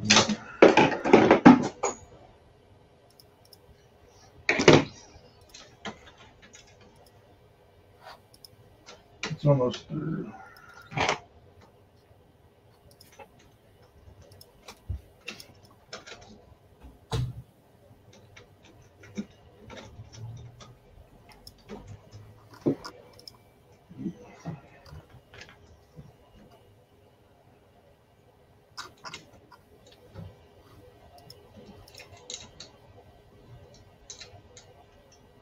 Hey, we won.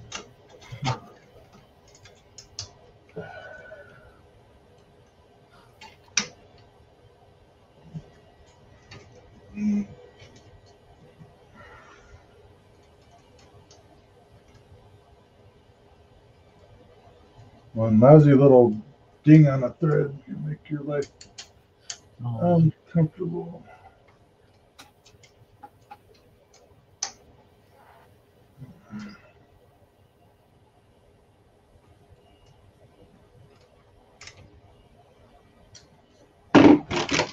Okay.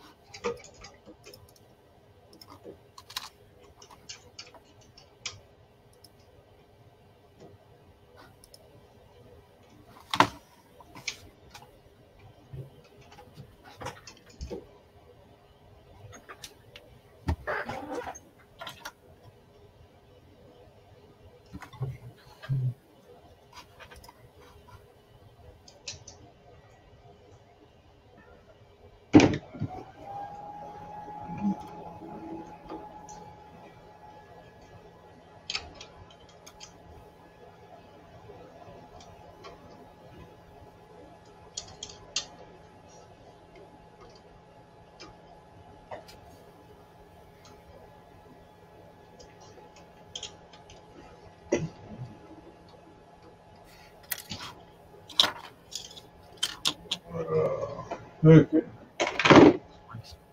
I win in the end.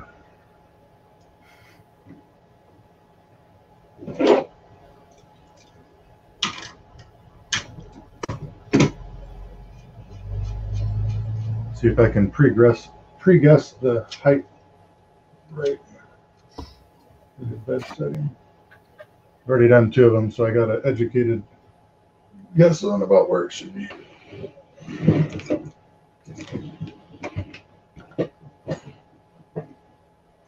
Okay, zip ties. That has enough wire to go there. Excess. Coiling up the excess wire from the easy out, just because it doesn't need to be flailing about too much.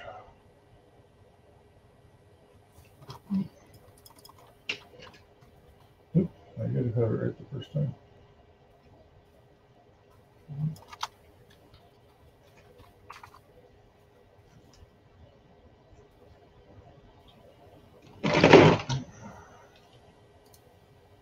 How have you hooked the easy out up then to the main board on the Ender 5? So I got the adapter kit from TH3D, so it basically goes in line with the support, the cabling for the touchscreen. So you just basically unplug it, put that intermediate in. There's a separate plug-in for where the cord goes out to the sensor, and it's pretty. There's no tools involved other than the fact that you got to take the bottom of the cover off to get at it. Yeah. There's more than enough room in the exit port here to get it in and out. That's cool. All right, so I guess next thing we can do is actually remove the original magnet.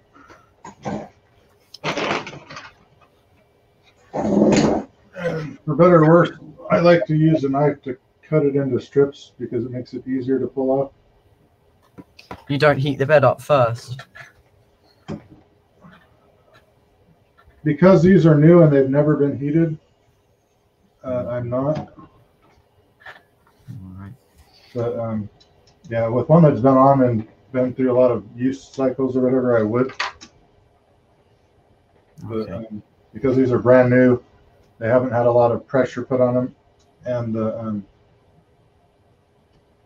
whatnot. There's no need to, in my opinion, to heat it up to get it off.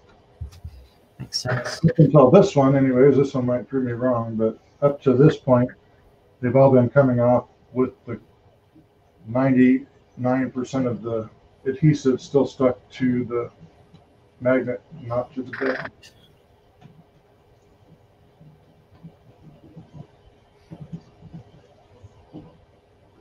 But this one is, of course, going to do its best to mess me over,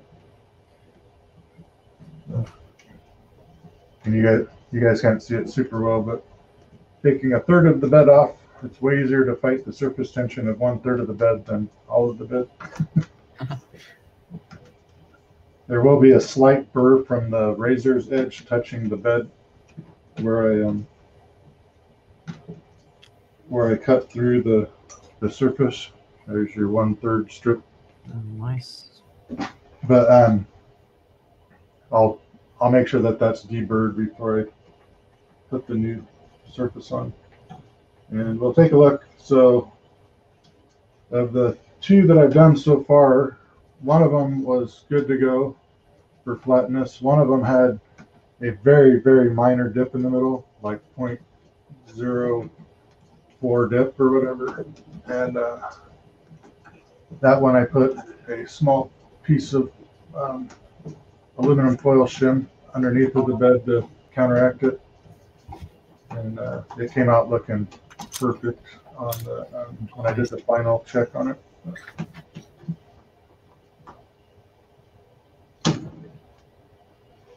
Two down, one to go.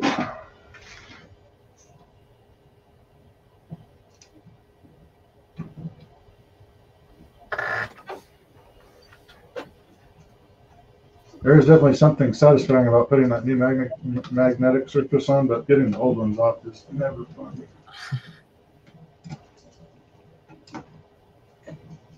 And heat will cause the tackiness of the stuff to change, but you're more likely to get magnet separating from the glue than bed separating from the glue.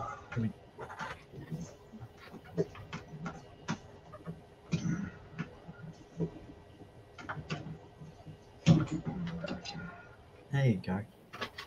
And you guys aren't going to be able to see it, but at the very, very back edge, there's just a little bit of tiny glue residue. I'm going to take a razor knife and carefully excise it off of there, and then I'll take some acetone to it just to make sure I got it all off.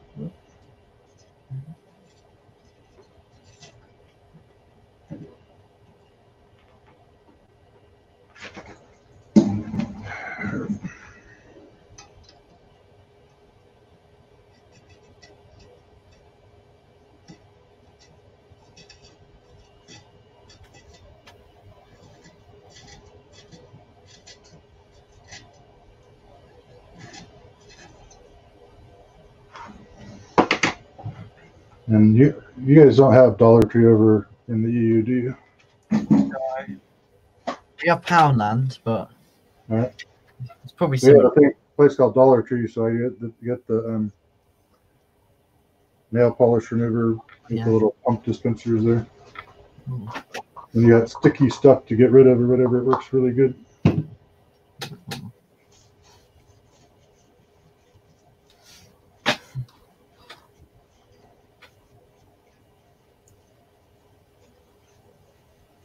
Luke has a great filament holder, same that I use. Great design. Says Tripod's Garage in the chat. Yeah, this I always want to call it the filler brace or whatever.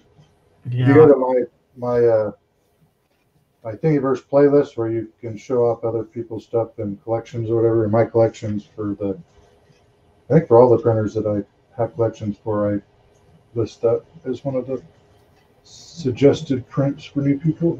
Yeah. And it works good about 98% of the time. The other percentage of the time it's not, it's really its fault. But if you get a real eccentric weighted spool, it can cause some issues where it overruns because it spins so smoothly.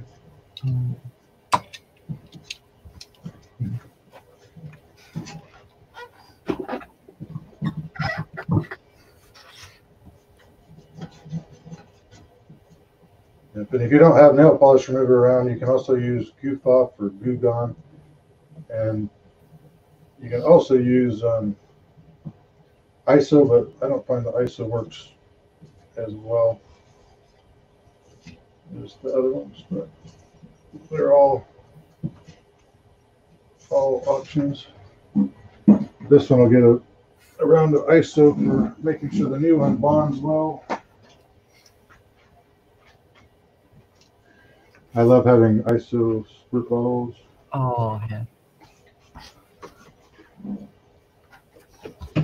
The thing that's been sort of a bugger is for a while there, the isopropyl alcohol was hard to get a hold of.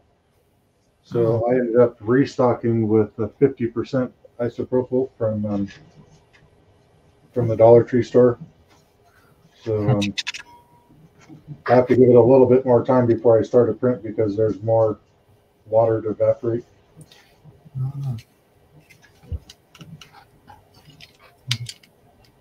Okay, I'll keep that handy because I'm going to do quick. Those that don't like things scraping against each other, turn your mic off or whatever. But I use this steel straight edge to make it sure that any burrs from that, the nice cutting of the magnet are removed, either knocked off or pushed down.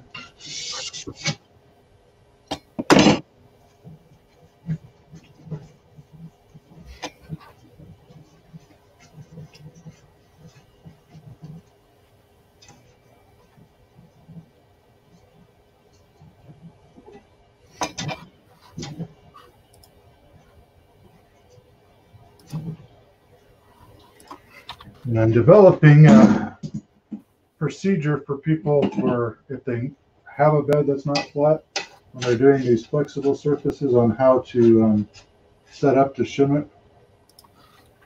Yeah. And I'm pretty close, I think, but there's definitely some things you can do that won't work out for you that I've found over time, trying to see how it is that other people are going to struggle with it. Oh, that bed is perfect. If you want to check how flat your bed is, put a straight edge across it and put a flashlight to the back side. If there's any voids or irregularities in the surface, you'll be able to see it. Yeah, that might have a 0.04 dip in the middle of it. And I could have even introduced it when I was pulling the magnet off, to be quite honest. This plate is strong, but it's not invincible. I actually think that one's small enough I'm not even going to introduce the foil to it. But if you do need to use foil, where is it at? This is just Reynolds aluminum foil from the kitchen or whatever. You can use it as a shim to do micro trimming if you got a little dip or something in the bed.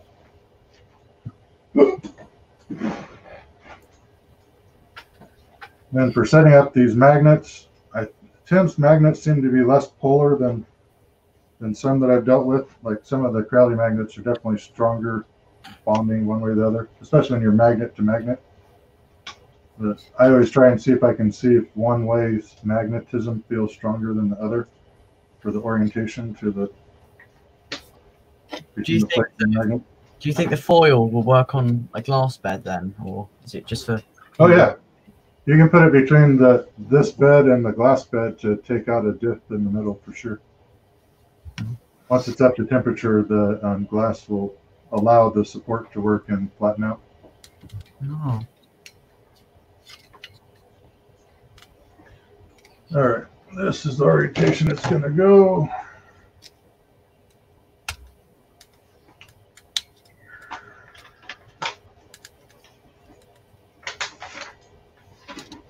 This is always the nervous part for me because once this stuff sticks, it's a bear to get it off. And you see if they're just a little bit bigger, so you get a micro error available, but not much. You have done the stabilization mod, haven't you? You done that yet? I've done it on the other two. We're going to look here in a minute to see if I got enough nuts left on this one. But yeah, two of these I've already had the bed stabilization done, where I add the nuts between the up underneath there. Yeah. It's in the plans for all three. I just wasn't sure if I had enough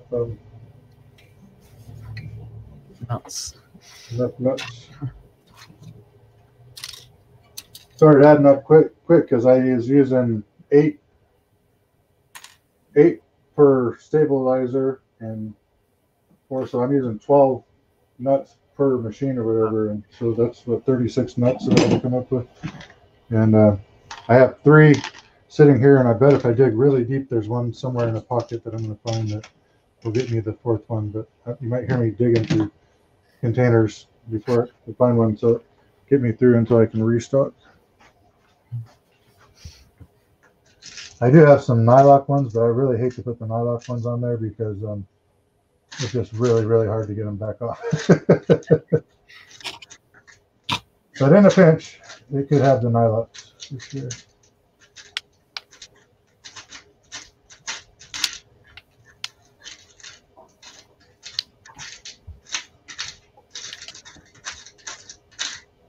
Got some 5mm in here. Oh, there it is.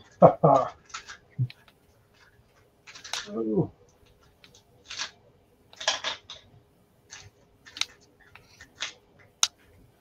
We have a winner.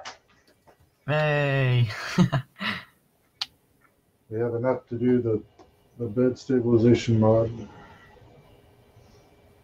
And like I said, I already have the other 3 sitting here waiting. It was on my list of things to do to find the last one.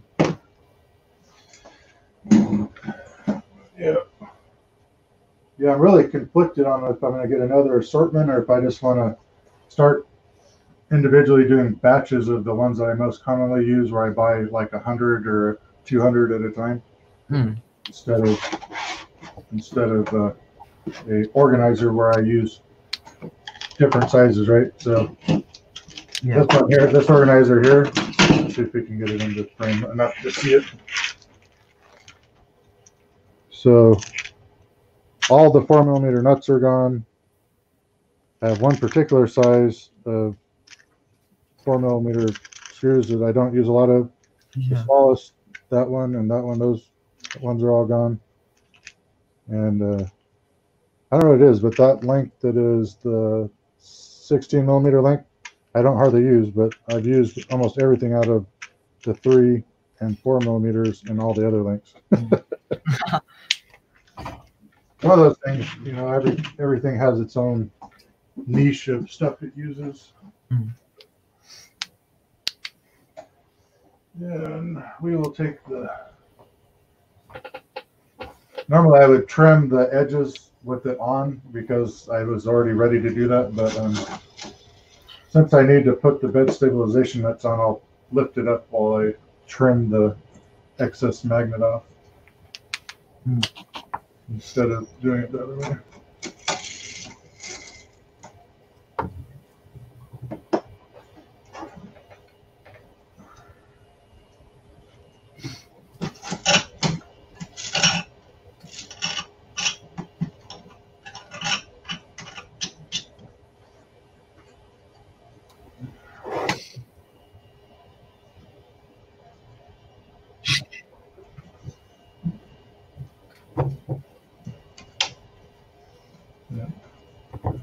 And if you intended to remind me to do the bed stabilization where I had access to the head side of the screws before I put the magnet on, I appreciate that you did that. I didn't clue in on it. Yeah, that's why I said it. Yeah, that's why I said it. Sorry. Normally I would, like you said, you want to do, when you have access to the Phillips head, it's easier to get a hold of those screws to do the bed stabilization. But honestly, I can grab a hold of the shank of the screws and still get it tight without ever taking that surface off. So it's not the end of the world. But I definitely missed an easier trick, that's for sure. This guy's going to get a really good, well-working printer. That's for sure. Yeah, they've all got my quote-unquote Midas touch being applied to them.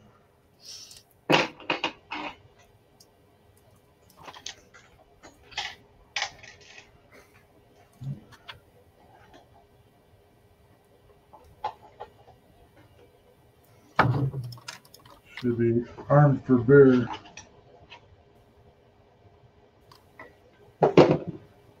All right.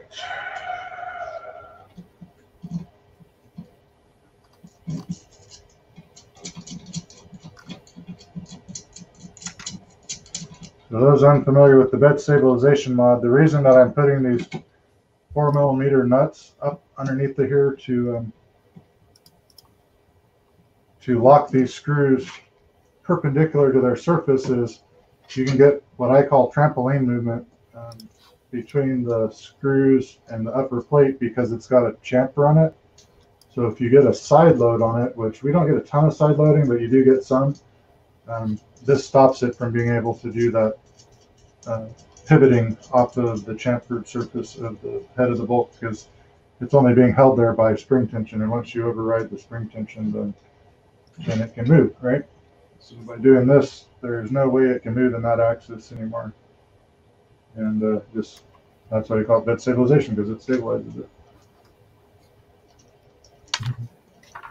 And it's pretty inexpensive. It costs you 4 regular traditional nuts.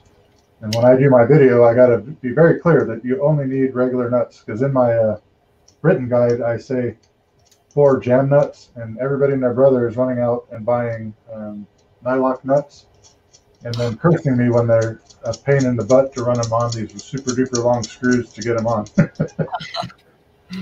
Like I didn't say nylock nut. If I meant nylock nut, I just said nylock nut. But anyhow, so in the next revision of the help guide, it will say use plain 4mm nuts. I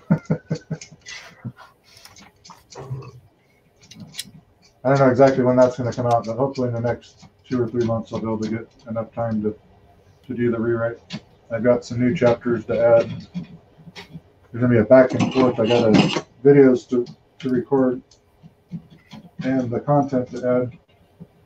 And they gotta match each other, right?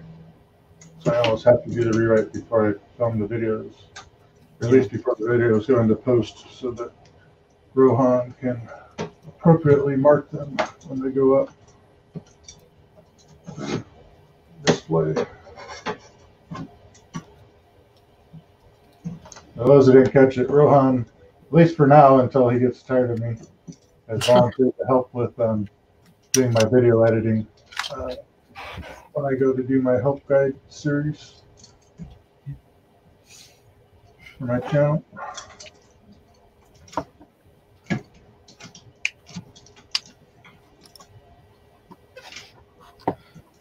The other thing with this is when you put it on is be careful. There is underneath of that black film or coating, there is a copper trace that is the actual heater of the heat bed. And you do not want to break or damage it with your pliers while you're doing this.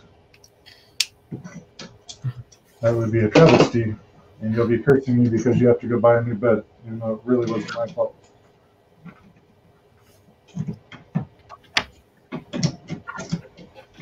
And I like to check to make sure that the springs, or the screws go through the holes without the springs uniformly, so that you know if there's going to be any hang up as you're operating the drive screws. And the screws will actually auger their holes out a little bit if they're a tiny bit misaligned. But you don't want it to be binding up so bad that when you go to try and adjust it, you're turning the wheel and nothing is moving until then it moves a bunch because it doesn't have free movement through the holes. In this particular case, I'm just sort of using the sides of the screws to help make this run a little bit smoother. On some machines, when it's really bad, I'll take a 3/16 drill bit and just open the holes up to make them a little bit bigger. That gives you a little bit more room, and because you've done the stabilization, that you're not so worried about lateral movement anymore. Okay.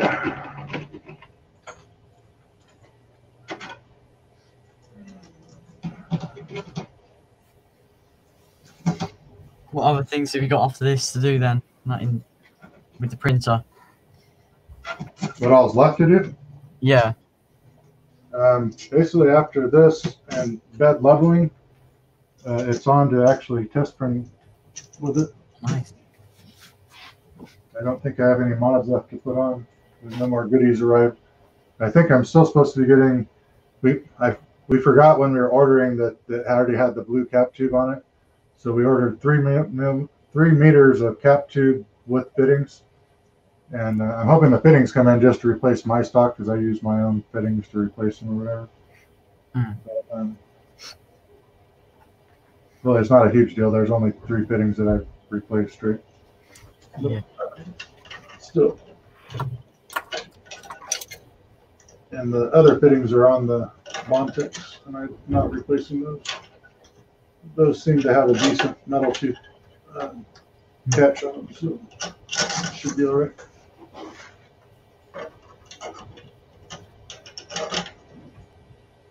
I remember in mine, the metal teeth just quite low quality, and they just came out as soon as I tried removing the PTFE. Metal teeth literally just came out, and I had to screw in a coupler into it. Yeah, quality couplers is important in this system. All right.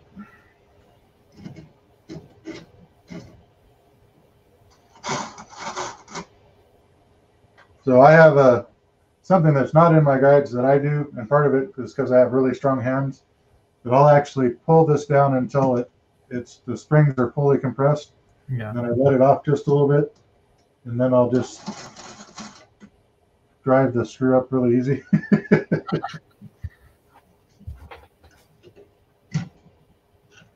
a little harder with the back ones with the other thing on there. With these arms in the way.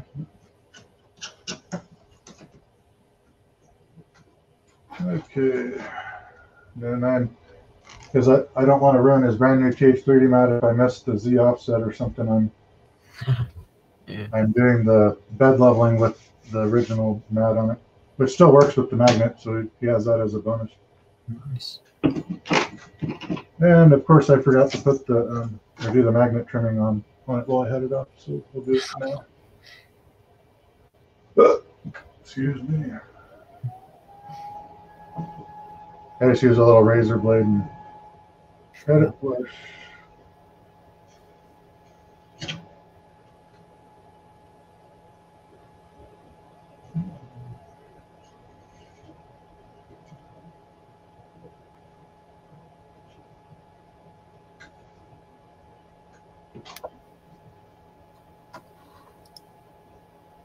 It's not even a huge deal that the magnet hangs over, but I like to get it off because if it's hung over just a little bit, if you happen to pull across the edge, you can lift an edge up and then you get sort of balled up, gooey glue in the corner that can actually have a minor effect in that one corner of the height of the bed.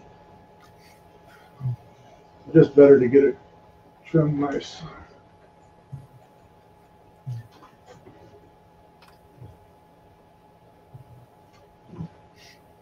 Oh, you know what? I put that new mat on the Sierra Tennis Pro, but I forgot to tell it to print more parts.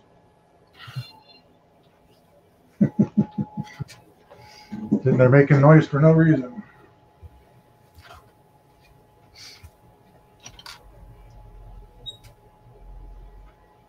What happened there? Oh. Okay. Something got underneath the magnet in that corner.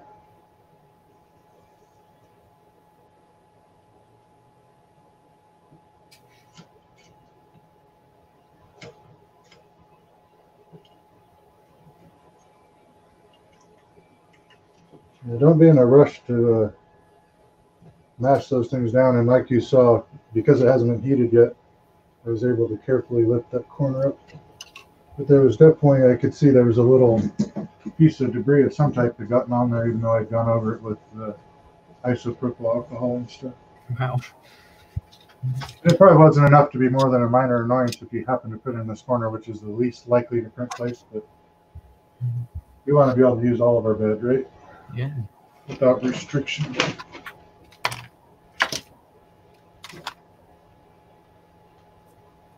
Have you thought of any better solutions to attach a glass bed instead of using binder clips? Like, because they take up the edges of the print bed and you can't use obviously the whole thing. Yeah, hold on just a sec. I'll show you what I'm doing. Go to the craft store and get the double-sided tape thing like this. Oh. The only thing you got to know about this is if you use this to put your bed on, when you go to remove it, you're probably going to have to take a piece of like dental floss or something and use it like a little saw to saw out the glue from in between. But that's what I got tired of crashing into binder clips on my Ender 5 Plus, so it got the glue, or not the glue, but the double-sided tape. Oh, that's a cool idea. Yeah, I'll have to do that. Nice. Zippers. And that's one of those ones that I sit there getting heartache over whether or not I share it with the community or not, because somebody's going to do it and then break their glass trying to get it back off rather than blame me for it. I think I'm just going to have to get a thick skin for some of these things or whatever and just put it out there. But everybody wants to be liked, and people don't like you when they damage their stuff and get upset with you.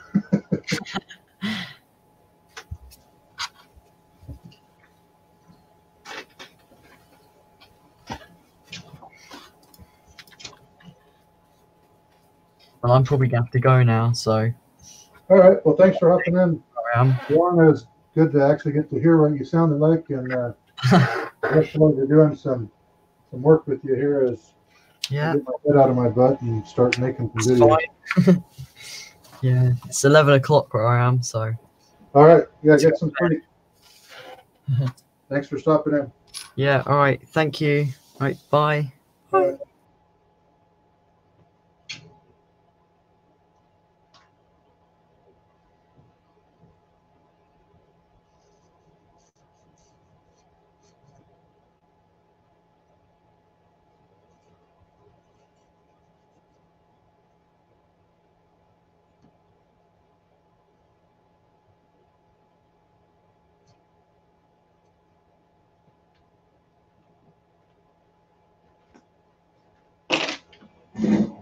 All right.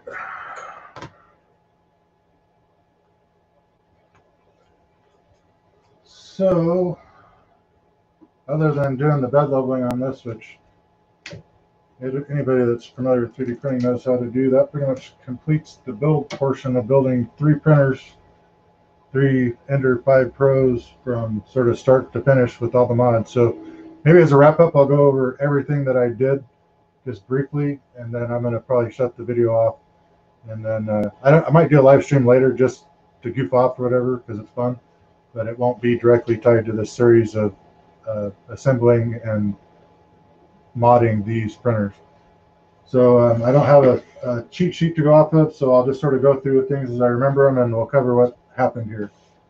So the final wrap up. So what do I like to have on a printer that's going to see use in my machine? I know, no problem, tripod. I just was putting it up for something to do. No offense if you take off. So what did we do to this machine? We started off with making sure it was square as we assembled it. I did not do any mechanical adjustments per se. Then we made sure that this XY gantry was squared to the main frame. We've set the eccentric wheels on both sides of this gantry and the eccentric wheel here. Then we aligned the Z-rod from one rod to the outer frame, and then we loosened the other one and did an exercise where we ran it up and down and made them parallel. That's most of the quote-unquote kinematics tuning or whatever. We did lube the Z-screw with PTFE lube and got most of the stock grease off of it because I like the lube better than the grease. We did add the lube to the linear bearings and ran them up and down vigorously with the lead screw off to sort of get the stock grease out and then the PTFE lube into those bearings. And that's all the mechanicals. Then what did we do in components? Either purchased or printed. So we purchased the filament runout sensor from TH3D, the Easy Out system. It has an adapter board that goes to the motherboard in between this and the motherboard. It has a dual feature in that it actually takes the power from the speaker to drive it, so you don't have to do your speaker delete. The speaker will no longer make sound because that pin is no longer carrying through the transfer board. Something to note on that. Then I put TH3D Unified firmware on there. If you want my clip notes of what I like to do in his firmware, that's all uncommenting when you put it together. So we did the base Ender 5, we did the new Ender 5 selection because it's got the 800 E-step Z-screw. We did the easy homing, so it travels slower into the home end stop so it doesn't beat the crap out of the carriage and the micro switches when it homes. Then we did, I gave him the option to do the manual mesh bed leveling because we don't have an ABL on here, but if he wants to do a full bed mesh, he can. It also, in that same firmware, has the 4-corner leveling, so it levels the 4 corners and you get a look at the middle to see how they paper touch off. Or with that mesh bed leveling, you do, I think it's 5 points across on a 5 down, so 25-point grid, where you basically take it to touch off, it records the Z height and creates its own map manually instead of using a probe sensor to do it. So you manually adjust the control to do the touch off at all the points, and as long as you do a good job of that, you'll have an equivalent mesh that you would if you used an ABL system. It is a little subjective because you're doing paper to do it or whatever, but it does work. Okay, then we did the wire looming.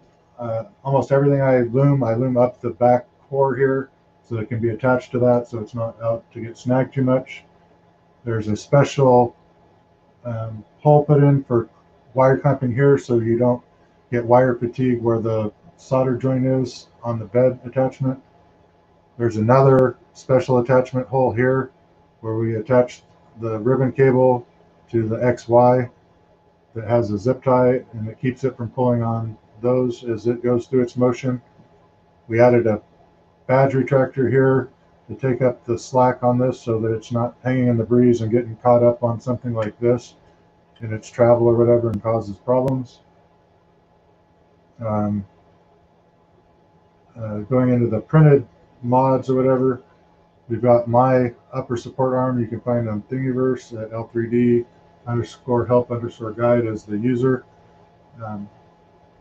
It helps to give a high point to support the wiring.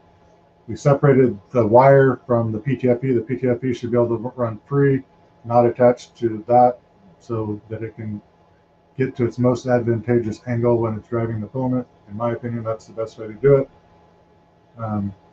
There's more than enough wire for it to go to its furthest travel without getting hung up by going this way. So we'll take it all the way out. So we'll go out this way and this way. So it can go to full travel, and the wire's not overstrained or anything. It's still got support.